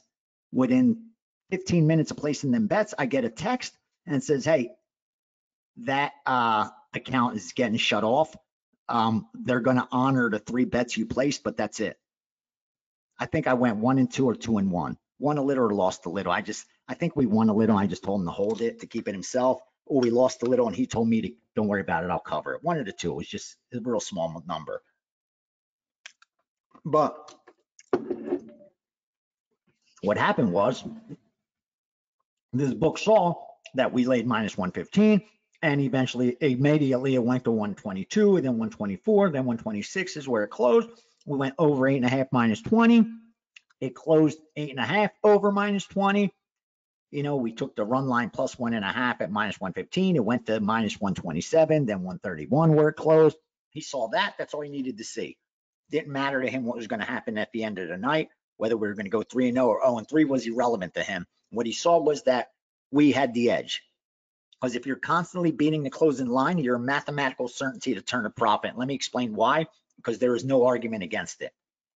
The closing line is the most accurate reflection we have of true win probability. Here's why. Now, keep in mind, the book may shade it towards biases, meaning they believe the line should be -7. That's accurate, but they know everybody's going to bet the favorite at -7. So why should they give it to them at the fair number? Let's put it out at -7, -120, or let's put it out at 7.5, or better, let's put it out at 8. Okay, so what? A couple sharps will see that and they'll come in and take the +8, but we'll have more than enough on -8 to overcome that. You see that all the time, okay? All the time. But if you're constantly beating the close, here's why you are a lock to turn a profit long term. Because the closing line has all the information factored in. Let's not forget, when they bring out the lines for the NFL for college football next week, they bring them out Sunday during Sunday Night Football, let's say. We don't know yet who's injured 100%, who's playing, who's not playing, what exact weather is going to be that day. We don't know any of those things. We can speculate, but we don't know for certainty. We do on that day. All the information's been factored into the betting line. All the ingredients are baked into the cake, at least as many as possible. By the time the game's ready to kick off, we know everything. We know who's starting. We know who's sitting. We know who's injured. We know what the coach said during the week. We know what the weather is. We know, is it going to rain in 2 hours? Is it not going to rain? Is it going to be windy? Will it be cold? Will it be warm? We know all those things. We don't know them 6-7 days out. So if you're able to get ahead of the market, obviously you're going to be profitable. That just makes sense. And in fact, we could even calculate your exact edge before the game starts based on your CLV. You get down at -110, the game closes -125. You know exactly what your edge is. And you know that you placed a plus EV bet. No one could argue that. It's, again, it doesn't even come down to opinion. It comes down to math. So that's where, I don't know why people even argue that. Now, yes, I have minimal accounts now. Luckily, I have good long-term accounts. I'm able to bet big money. They honor it. But new ones, I do that all the time where I cool them off and I'll throw it. Like my girl's going to put in a parlay tomorrow's UFC. I got new accounts coming for college football and NFL. It's that time of the month where people start giving me accounts. There's 2 or 3 accounts I'm going to hand her and tell her, yo, put your MMA shit through here this weekend, because she bets MMA now. So put your parlay in through that one, put your straight bets in through that one, put your props in through that one. Let them see some negative EV shit. Let them see some of that. And then we'll bombard them with the sharp shit later. Yeah, I do that all the time. I'll do that when I'm up a lot on an account. I'll look to put in some middles in that account. Even if I pay vig, like I'll take -3.5 here, +3.5 there, and give the minus. If I think the +3.5 is the right side, I'll give the -3.5 on the book that I'm up that week, and the guy that I'm maybe even at or down, I'll give him the right side and hope to win that side, hope to lose this side. I do that all the time. In fact, me and Andrew Gombis, we talked about this a few weeks ago. I work with him on a daily basis. And we were going into Sunday, and we were up a lot of money on this new account. It was a live betting account that we were destroying with some live betting shit. Anyway, we were actually talking Sunday morning, and I'm like, I hope we get buried today in that fucking account. He's like, dude, I can't believe you said that. He's like, I was just thinking the same thing. I really hope we lose today to him so we could, get paid or not get cut off. Yeah, it happens all the time, man. I can't believe it that you tell that to most recreational bettors. They're gonna be like, are you nuts? Seriously? Like, it's hard enough to win, but you're actually hoping to lose some days. Not hoping to lose for the day, but hoping to lose what I put into that account. Because I'm not putting everything through every account. I'm putting through the numbers on. Like one account, I may only get one of the bets in with him today because that's the only number that was available. I don't bet bad numbers. If I'm looking for -108 and he has -109, guess what? He's not getting the bet. The guy that gave me 108 or 107 is getting it. So there's some books might not have all the pieces in, but I'm hoping I'm going to lose with him those pieces today. So that happens all the time. Another great question here from M. He says, what are my thoughts on Kelly betting? Listen, Kelly criteria is a mathematical formula that you can't argue against because it's just math. And it shows what you should bet, your exact bet based on your edge. all the way down to 0. So what you should bet based on your bankroll and the edge. And as your bankroll decreases or increases, based on the Kelly criteria, your bet size will increase or decrease, and based on your edge. Here's the problem that I have with Kelly, because I use Kelly. I use Kelly for blackjack. And we're actually more or less using Kelly now for sports betting. But what I've learned to do is bet a quarter Kelly or a half Kelly, even less than a half a Kelly. So whatever the Kelly criteria shows, cut it in half. Whatever the Kelly criteria shows, cut it in quarters. That's what I did for blackjack, and that's what's turned out best for us. When we tried going full Kelly, it was chaos. It was so much volatility, no one could handle the swings. The swings were so intense that we lost money. We lost money when we shouldn't have. And that's when we learned that most groups that used Kelly, they used a quarter Kelly to survive the volatility and overcome the volatility that comes with betting Kelly. Because you're going to deal with that for sure. So I highly, highly recommend using Kelly criteria as a betting strategy, but I would recommend going the quarter Kelly. You'll do great. You'll do great. Just go quarter Kelly. You'll sleep better. The volatility and fluctuations will be less. The roller coaster ride won't be as hectic. You'll do so much better going quarter Kelly on. So much better. That worked the best for us. That's for sure. Yeah, it's a great business model. You're right. You know, just it's the only better business model, honestly, than bookmaking, which is nice. It's funny. I bump into people when I'm out and about sometimes, and they're always nice. Most times they come up, they introduce themselves. We'll take a picture even, you know, that's always fun. I love doing that.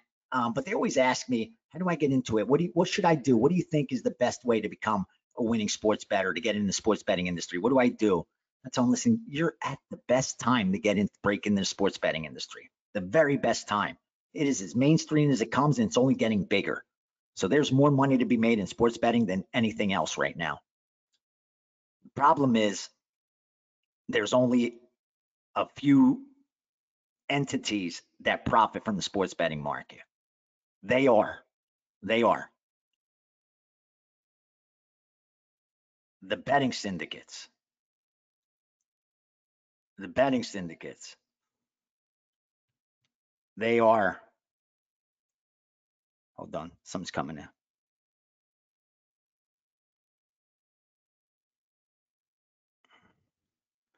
The bookmakers, and the scalpers. Everyone else is losing. Everyone else is the 99.5% that loses. So I tell them, you're going to do one of three things. You either want to become a bookmaker, and they always say, book, how am I going to do that? How do I do that? Don't you have friends that bet? Don't you know people that bet? Hang around a sports bar, hang around a sports book. You'll see nothing but sports bettors.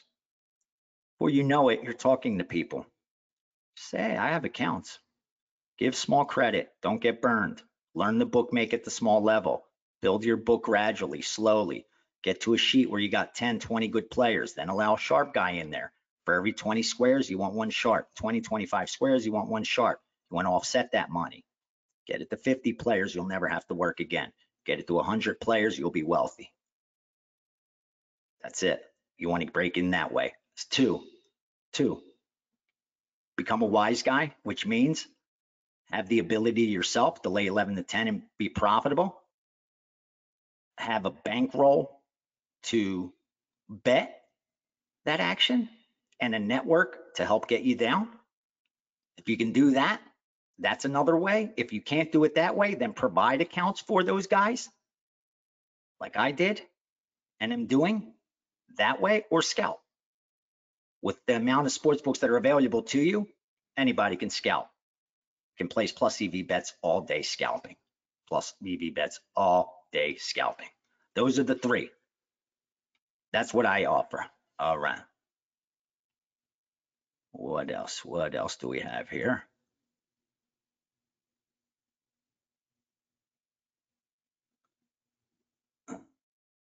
Respectfully disagree. Problem with Kelly, there's no way to predict your edge. I don't understand how, what do you mean you can't predict your edge, Neil? Before every hand of blackjack, you know your edge. As long as you know how many cards are in the discard tray, how many cards the dealer's holding, what the true count is, you know your exact edge before you place your bet. Every single bet you place, you have your edge. For sports betting, it's a little harder before you place your bet because you're not going to know your CLV. But before the game starts, you know it if you have CLV. Otherwise, you have a big sample size. Look over your last 2,000 bets.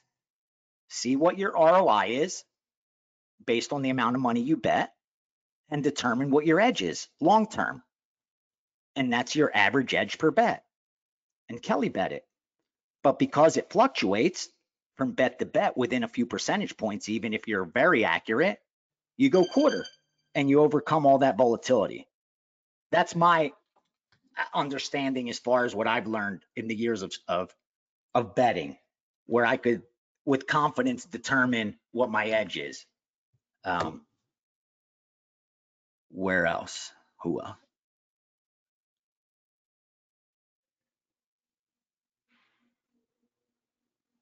Okay, great question, Ernesto. Should I wait until we are back even for the year to start of 2025 to add more?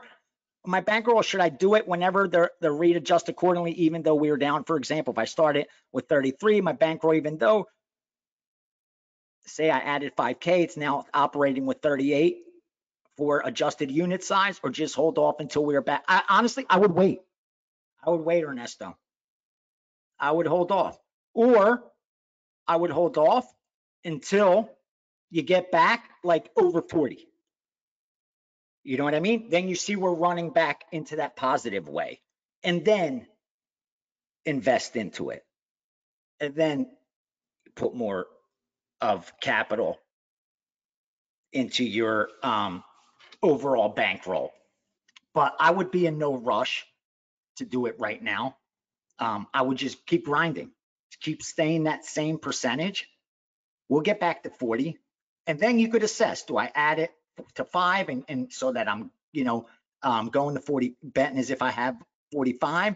But because you shouldn't really, we're not really adjusting to increase or decrease 50% or the new year, I would do that. I would see how we do and ride this out through the end of the year. Hopefully we do what we did last year and we end 2024 with profit, and then you could add that 5 that you have, or with whatever you do with the profit for this year, if that's the case between now and the end of this year. In the meantime, I would tie up that 5,000 in something where I'm guaranteed interest, Ernesto. Like in Coinbase, if you put it in USDC, they'll give you 5.5%. Now I know that's not great, but it's free money that's just sitting there. Why, you know what I mean? If you don't need it as capital for anything, lock it into something that's getting you 5% on your money over time. It's free money. It's free money. And then January 1st, we reassess. And between now and then too, Ernesto, we're here every week. We'll see how it's going, and we'll please ask every week. I just think right now there's no reason to. I like what I see over the last 7 days. I like what I see as far as the preparation for NFL and college football. I like how prepared we are with the groups that I'm working with, how they already sent me a bunch of college football. They already sent me NFL. I like how they're already sending me more money from back east because they're expecting to want to get down a lot more out here. So everything's pointing to me. I'm getting really excited for what's ahead. But I don't want to like tout it too much, if that makes sense. Like, I'd rather undersell and overperform than oversell and underperform. You know what I mean? But I'm very confident in these next 5 months. As you can see, I'm extremely optimistic. And I think the optimism comes from the history. The truth is, it does. The optimism just comes from the history. Ernesto, that's where you're going to get to. Here's what's crazy. Here's what's going to happen to you, so you understand, because this is what's happened to me. You're going to be grinding like this and be like, am I doing the right thing? yeah, I'm up a little bit, but should I have done this with my money instead? Would I be making more if I actually put that 40,000 in? This is what I was saying. I was back then. This is my head. I was like, should I put 20 and 20 into like $150,000 condo and have with the tenant already, and they could have been renting those out? Should I have done this? That's what I was thinking. When off that 40,000, I'd only made like 4,000, 5,000, 8,000. I was like, is that, or then I was down 4, 5, 8,000. I'm like, what the fuck are you doing, Gianni? What are you doing? But I told myself, you promised yourself that you're going to give yourself at least 5 years without looking up. You were going to do this the right way for 5 years and see after that where you stand.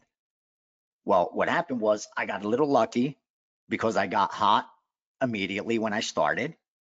And then when I cooled off, I didn't do the wrong things. I didn't chase. I didn't do anything. I just kept betting the right size. But then out of nowhere, like my third year was one of those where we had where we'd like increase bankroll by like 3x. It was like the most insane NFL season, the most insane March Madness, like college basketball season, and baseball. Where like all three of those won. Soccer and NASCAR won, and like MMA won. And we increased, like if you started with a 50,000 bankroll, you 3x'd it. You had 150 at the end. That's what happened to me, where that 40,000 at the end of year one, it was 48,000. At the end of year two, it might have been like 52,000, 55,000. And then all of a sudden it was 150,000, just like that. Like the following year, it went to 150,000. I was like, oh shit. Yeah, you're doing the right thing. You're doing the right thing. You just don't know when that run's going to come, but it's going to come just from the history and just how the math plays out when you have that type of edge. Unfortunately, it doesn't come in increments. It comes in swings. Like I wish it came in where every 100 bets, we win 55, we lose 45, win 55, lose 45. Because even with the VIG, we'll be picking up 5 units every 100 bets. 55 and 45, add 5 for the VIG, so we'd be 50 and 50, 55 and 50. We pick up 5 units, right? Every 100 bets. That would be amazing. That we know every 500 bets, we're up 25 units. Every 1,000 bets, we're up 50 units. Every 2,000 bets, we're going to be up 100 units. Every 4,000 bets, we're going to be 200 units. So all we have to do is keep doing that over and over and over. That is what we're doing. It just doesn't come in that order. Like it comes just like it did for Apple, just like it did for Google, just like it did for Berkshire Hathaway, where they'll have decent months, they'll have losing months, but then they'll have that takeoff month too, where you have 2, 3 straight winning months like Berkshire Hathaway did, like BlackRock did just recently when it went up from what, November 2023, from $600 to $860 this week.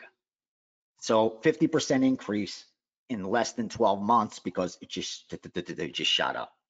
That's how sports betting has worked for me and most of the groups I work with, the guys that I get to talk to that are in the position I am, do the same job I am, they all say it's happened the same way for them, the exact same way. So it just appears like, when talking about markets, it's like grind, rinse, repeat, then boom.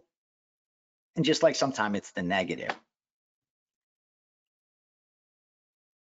All right, Ernesto, how would you approach free bonus bets to lock up profit? Well,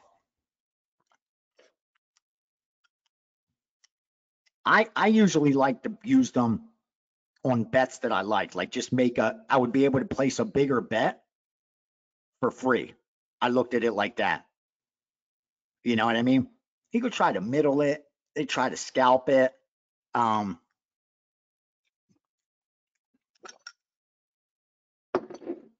I don't really, because I don't use all like those kind of books, like most of my 95% of the action I do is with local books, and with them I don't get free bets, I get rebates and percentage of money bet.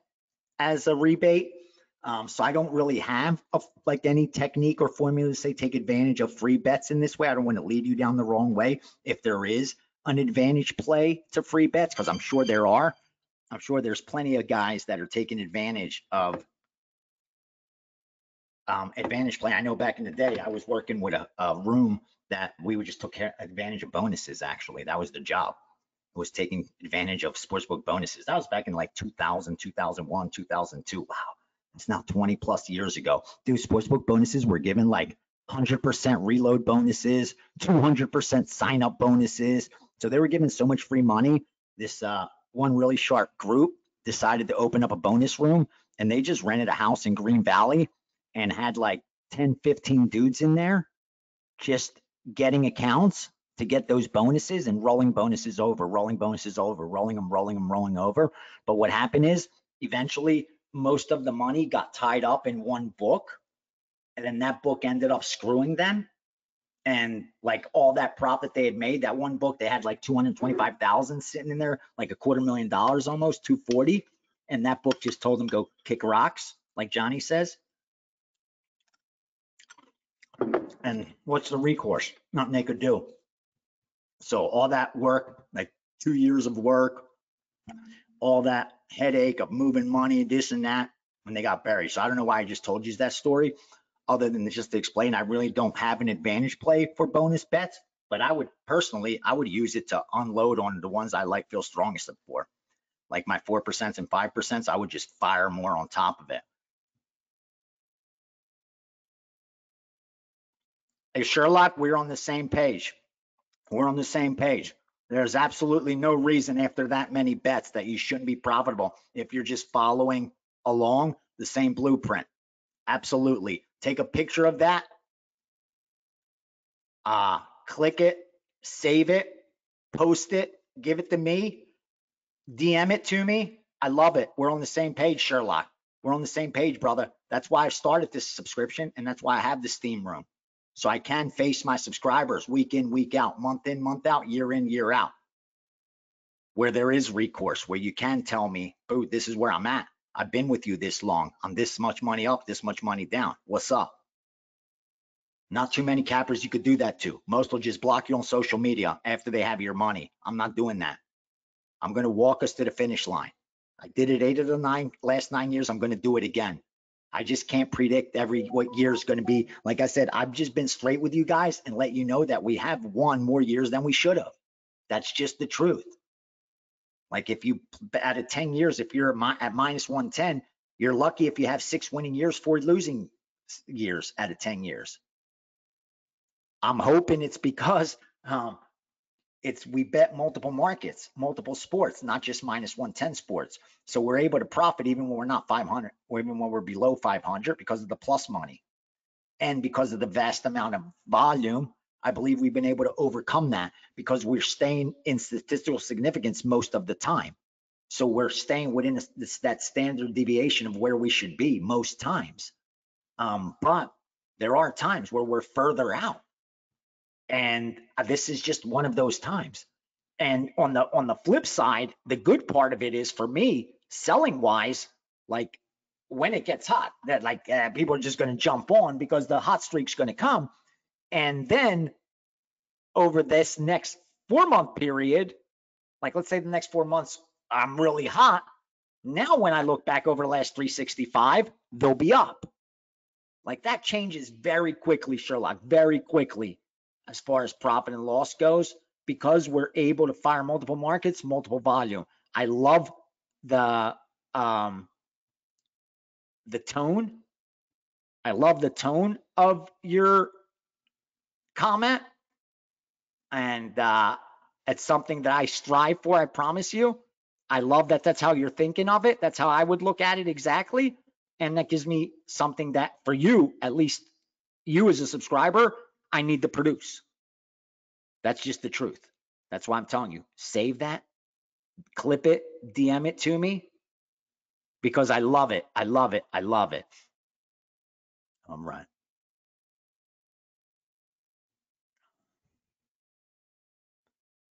All right, Jeff. Yes, thank you. Yeah, definitely on the radar. I saw the weigh-ins too. It's going our way. You got to see what that line does tonight. This one's over in UAE. Those guys got money. You got to remember that. It's kind of like when Pacquiao fought. When Pacquiao used to fight, there was so much money in Asia that came in on Pacquiao. You knew you would have a scalp even at high money line. That's almost never possible. You could almost never scalp minus 400s, minus 500s, minus 600s because their implied win probability is so high. How much more is it going to adjust? Like the difference between a minus 600 and minus 700 is almost nothing. It's like what, 1% in implied win probability? But the difference between an even money, a minus plus or minus 100 and a minus 200 is 17% in implied win probability. That's a huge difference. So when you get into that high chalk, that's why they don't become scalpable.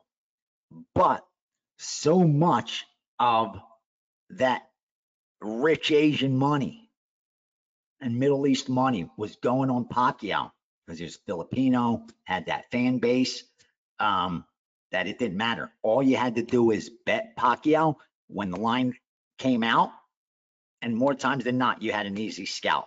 Didn't matter the opponent, you had an easy scalp. Definitely in the Asian markets, 100% with that.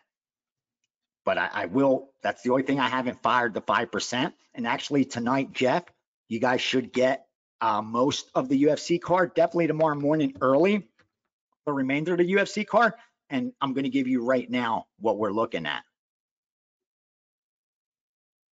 All right, Jeff, is there a cutoff line on favorites? My local Indian casino cannot always get there in time. And most of the time, the line is a little less plain. But I guess the question is, when do you know when to pass, even if that much off the line you gave? Yep, great question, Jeff. And I'll answer it again. This is one I've answered before. So it doesn't mean I don't want to answer it. It just means that it's obvious question that many of you have. So please take it that way. Go to Google and you're going to Google money line conversion, 2 words, money line conversion. What's going to pop up? Boyd Bets at the very top, Boyd Bets. And it's going to say money line conversion chart, win percentages, win percentage calculator, and conversion table. And that's going to tell you what the implied win probability is for every money line. So for example, what's a minus 280 favorite? Oh, that's 73.7% break even. What's a minus 240? That's 70.6% break even.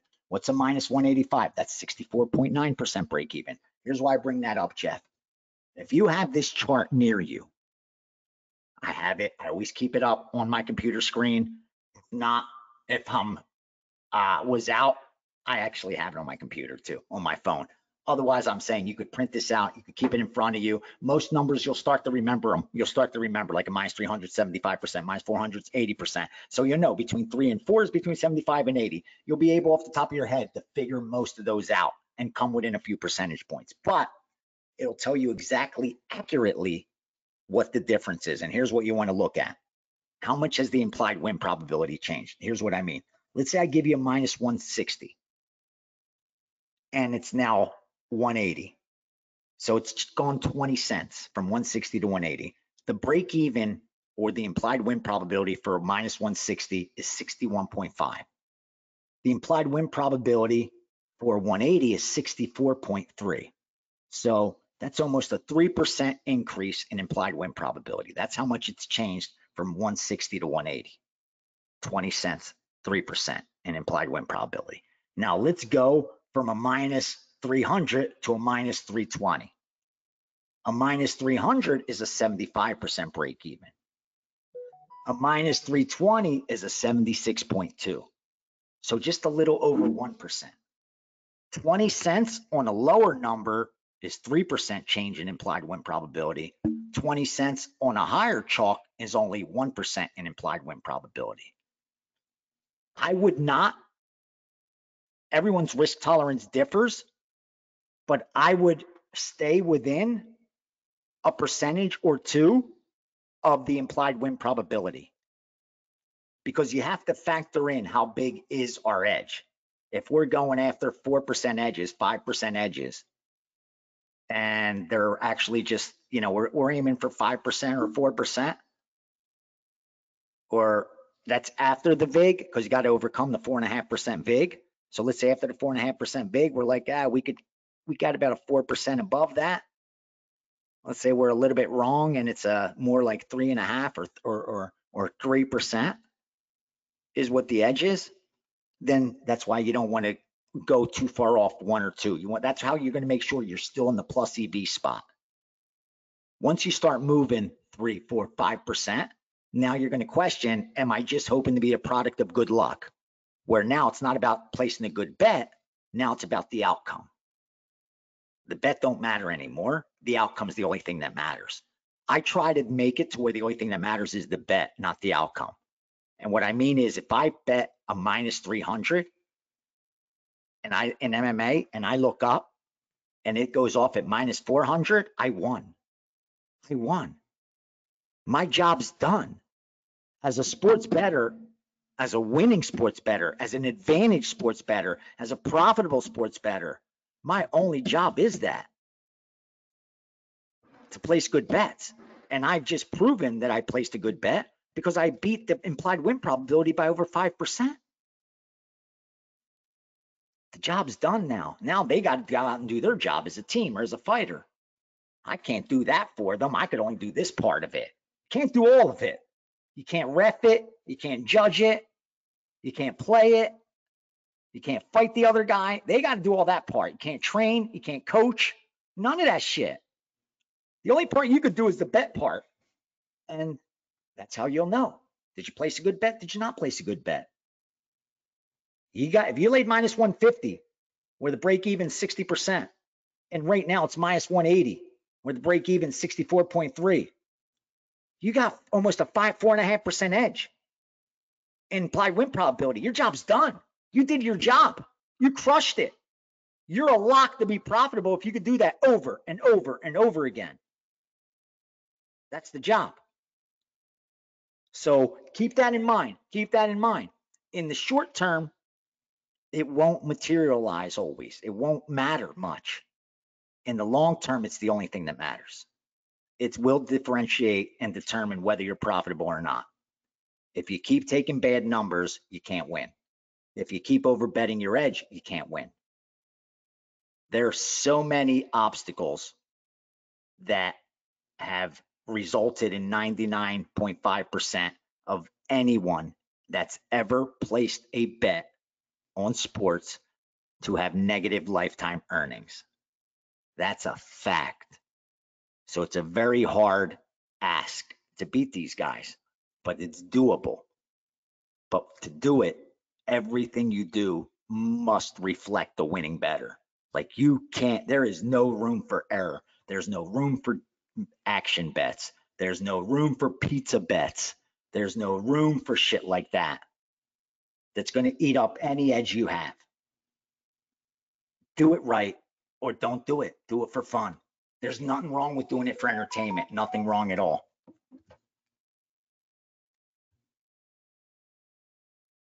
Oh, man. I got to go over MMA real quick. Things are happening. Ace got to get back on there. Got to get to work. Oh, it's Friday too. We got to settle today with a lot of people. Battery's dying. All right. Let's go. I'll give you some of that quick MMA.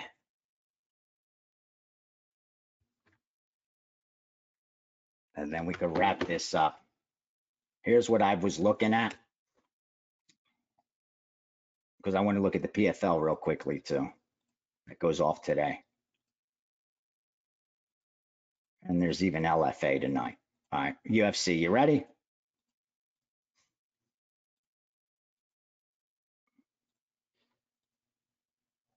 Did I tell you guys about the crazy parlay last week?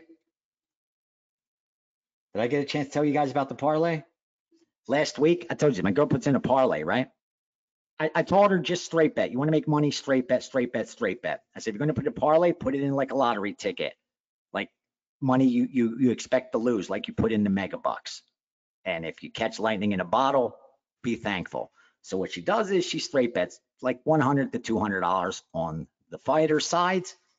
and then she'll put in a parlay, like a $20, $25 parlay with almost every fight that she likes. And sometimes if she likes like 2 or 3 really strong and they're favorites, she won't straight bet them. She'll just put in a 3-fighter parlay. I tell her don't do that. If they're not strong enough or you don't think there's enough value to straight bet them, there's not enough value to parlay them, but she's learning. Anyway, what does she do? She picks every single fight last week and puts in a $25 parlay.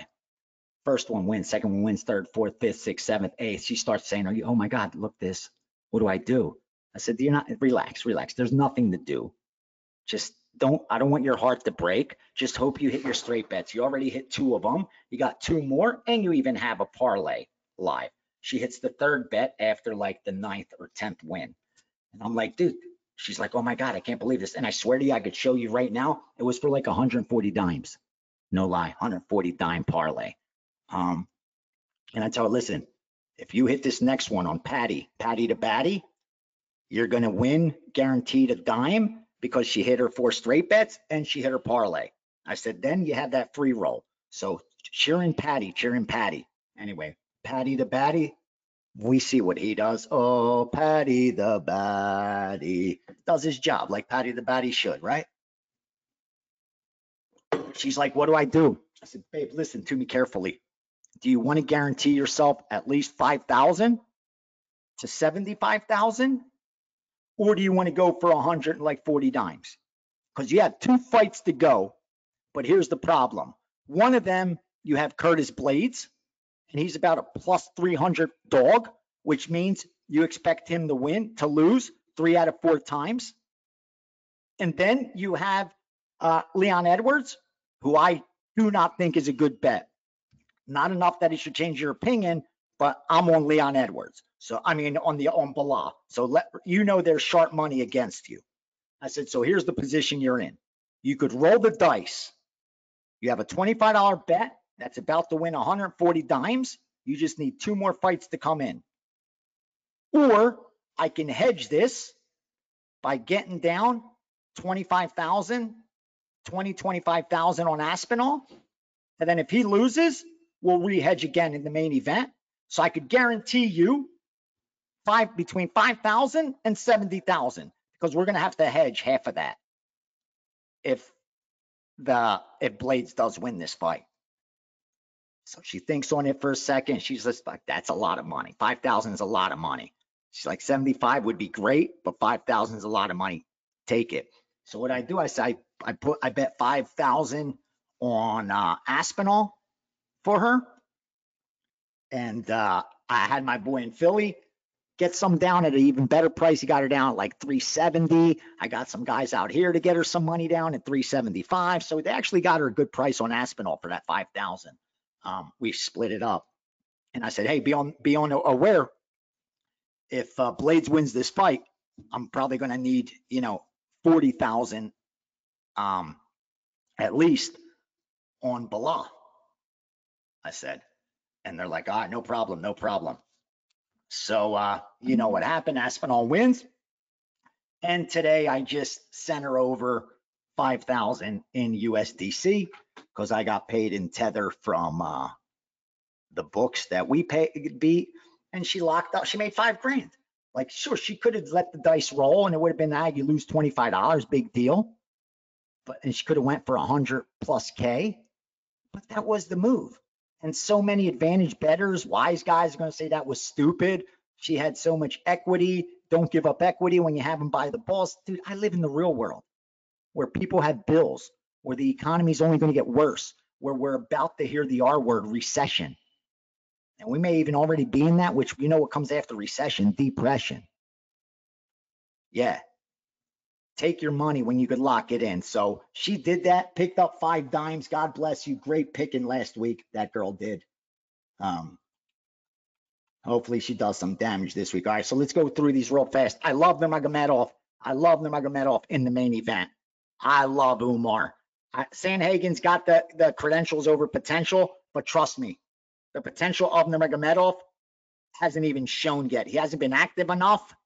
Number one, and he's coming off a little recency bias against an opponent he should have demolished that he didn't. So I love Umar.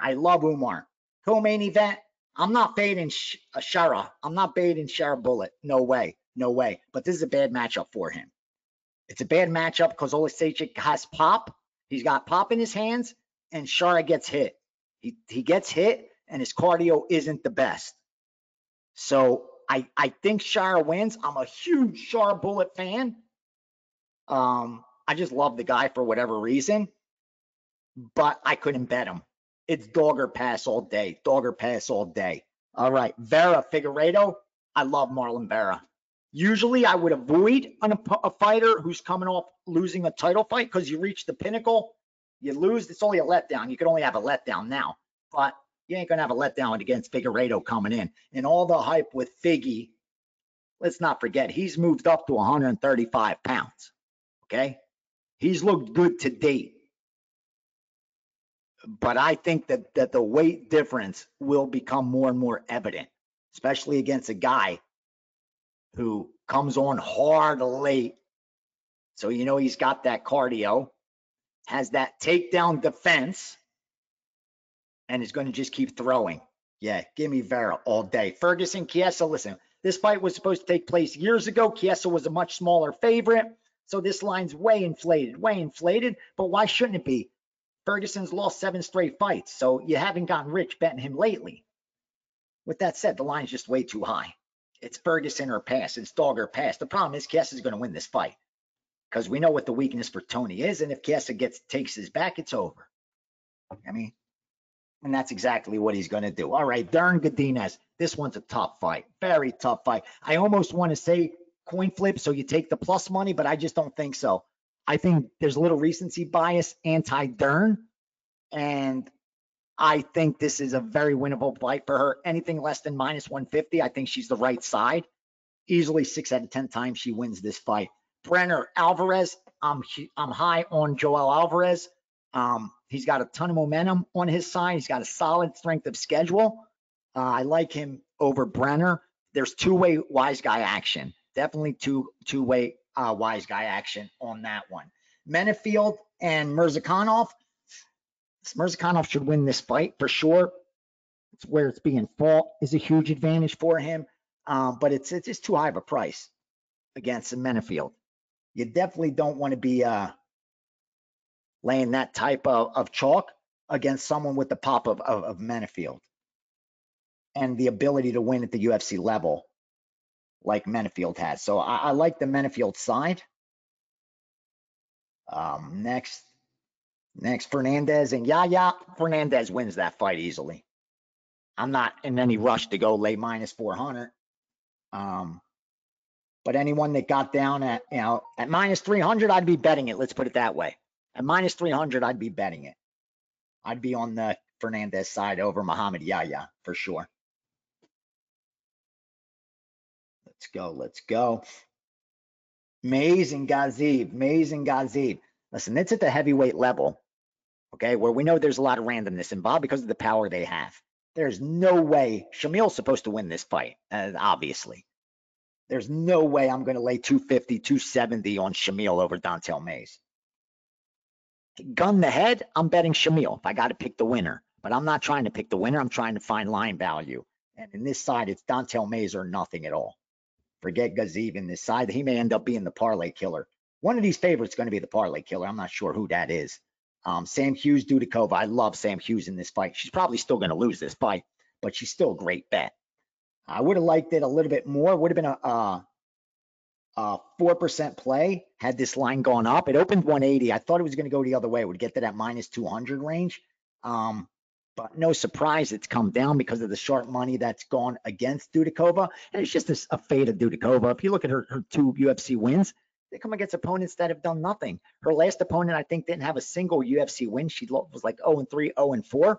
And her prior opponent had lost like 3 or 4 straight going into the fight with Dudikova. So against someone like Sam Hughes, who's going to fight for your money, it's definitely a step up.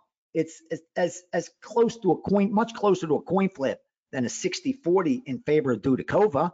The problem is the age difference. I believe there's a stance or reach difference as well. So Dudikova's got the advantages, got the edges, but no way should she be higher then even at 150, I don't think I could look at the Dudakova side. I really don't. I think even at minus 150, I would still look at Sam Hughes. So yeah, it looks like Sam Hughes or leave it alone. Jai Haber, I love that side. The line continues to drop. That scares the shit out of me. One of my sharpest sources of information is on Jai Herbert, and actually bet him twice. It's the kind of confidence my guys have. When they bet him and the line moves against them, they'll leave it alone. Meaning they lay minus 160, it goes minus 200, they're not going to bet it. But let's say they lay minus 160 and the line goes down to minus 130. Unless there's information that they think they missed or an injury or something like that, they're going to look to take another position probably, right? If they're confident, that's what you should do. Well, that's exactly what my man did. My man came back and said, Ace, can you get me down some more? Can you get me down another X, sir? And that's what we did.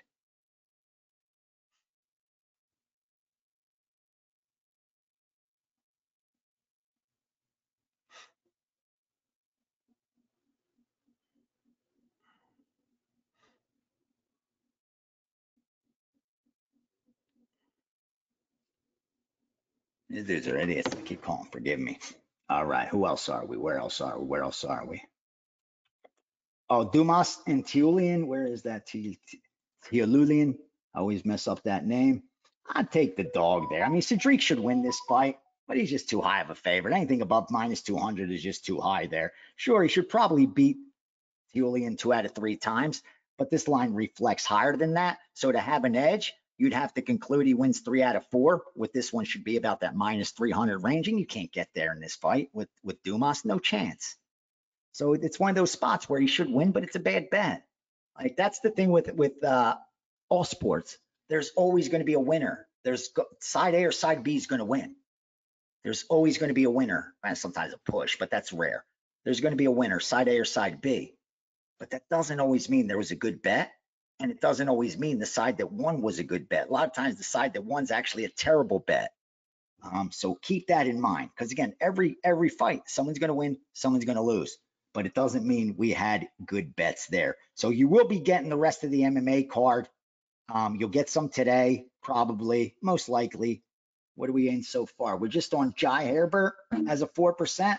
We're on the Magomedov as a 4%. So yeah, we got some more coming your way for sure. That's going to do it for today. Let's have a good weekend. Let's do some damage. We've got some action in there today. We'll definitely have some action in there tomorrow and Sunday. Let's end the week winning.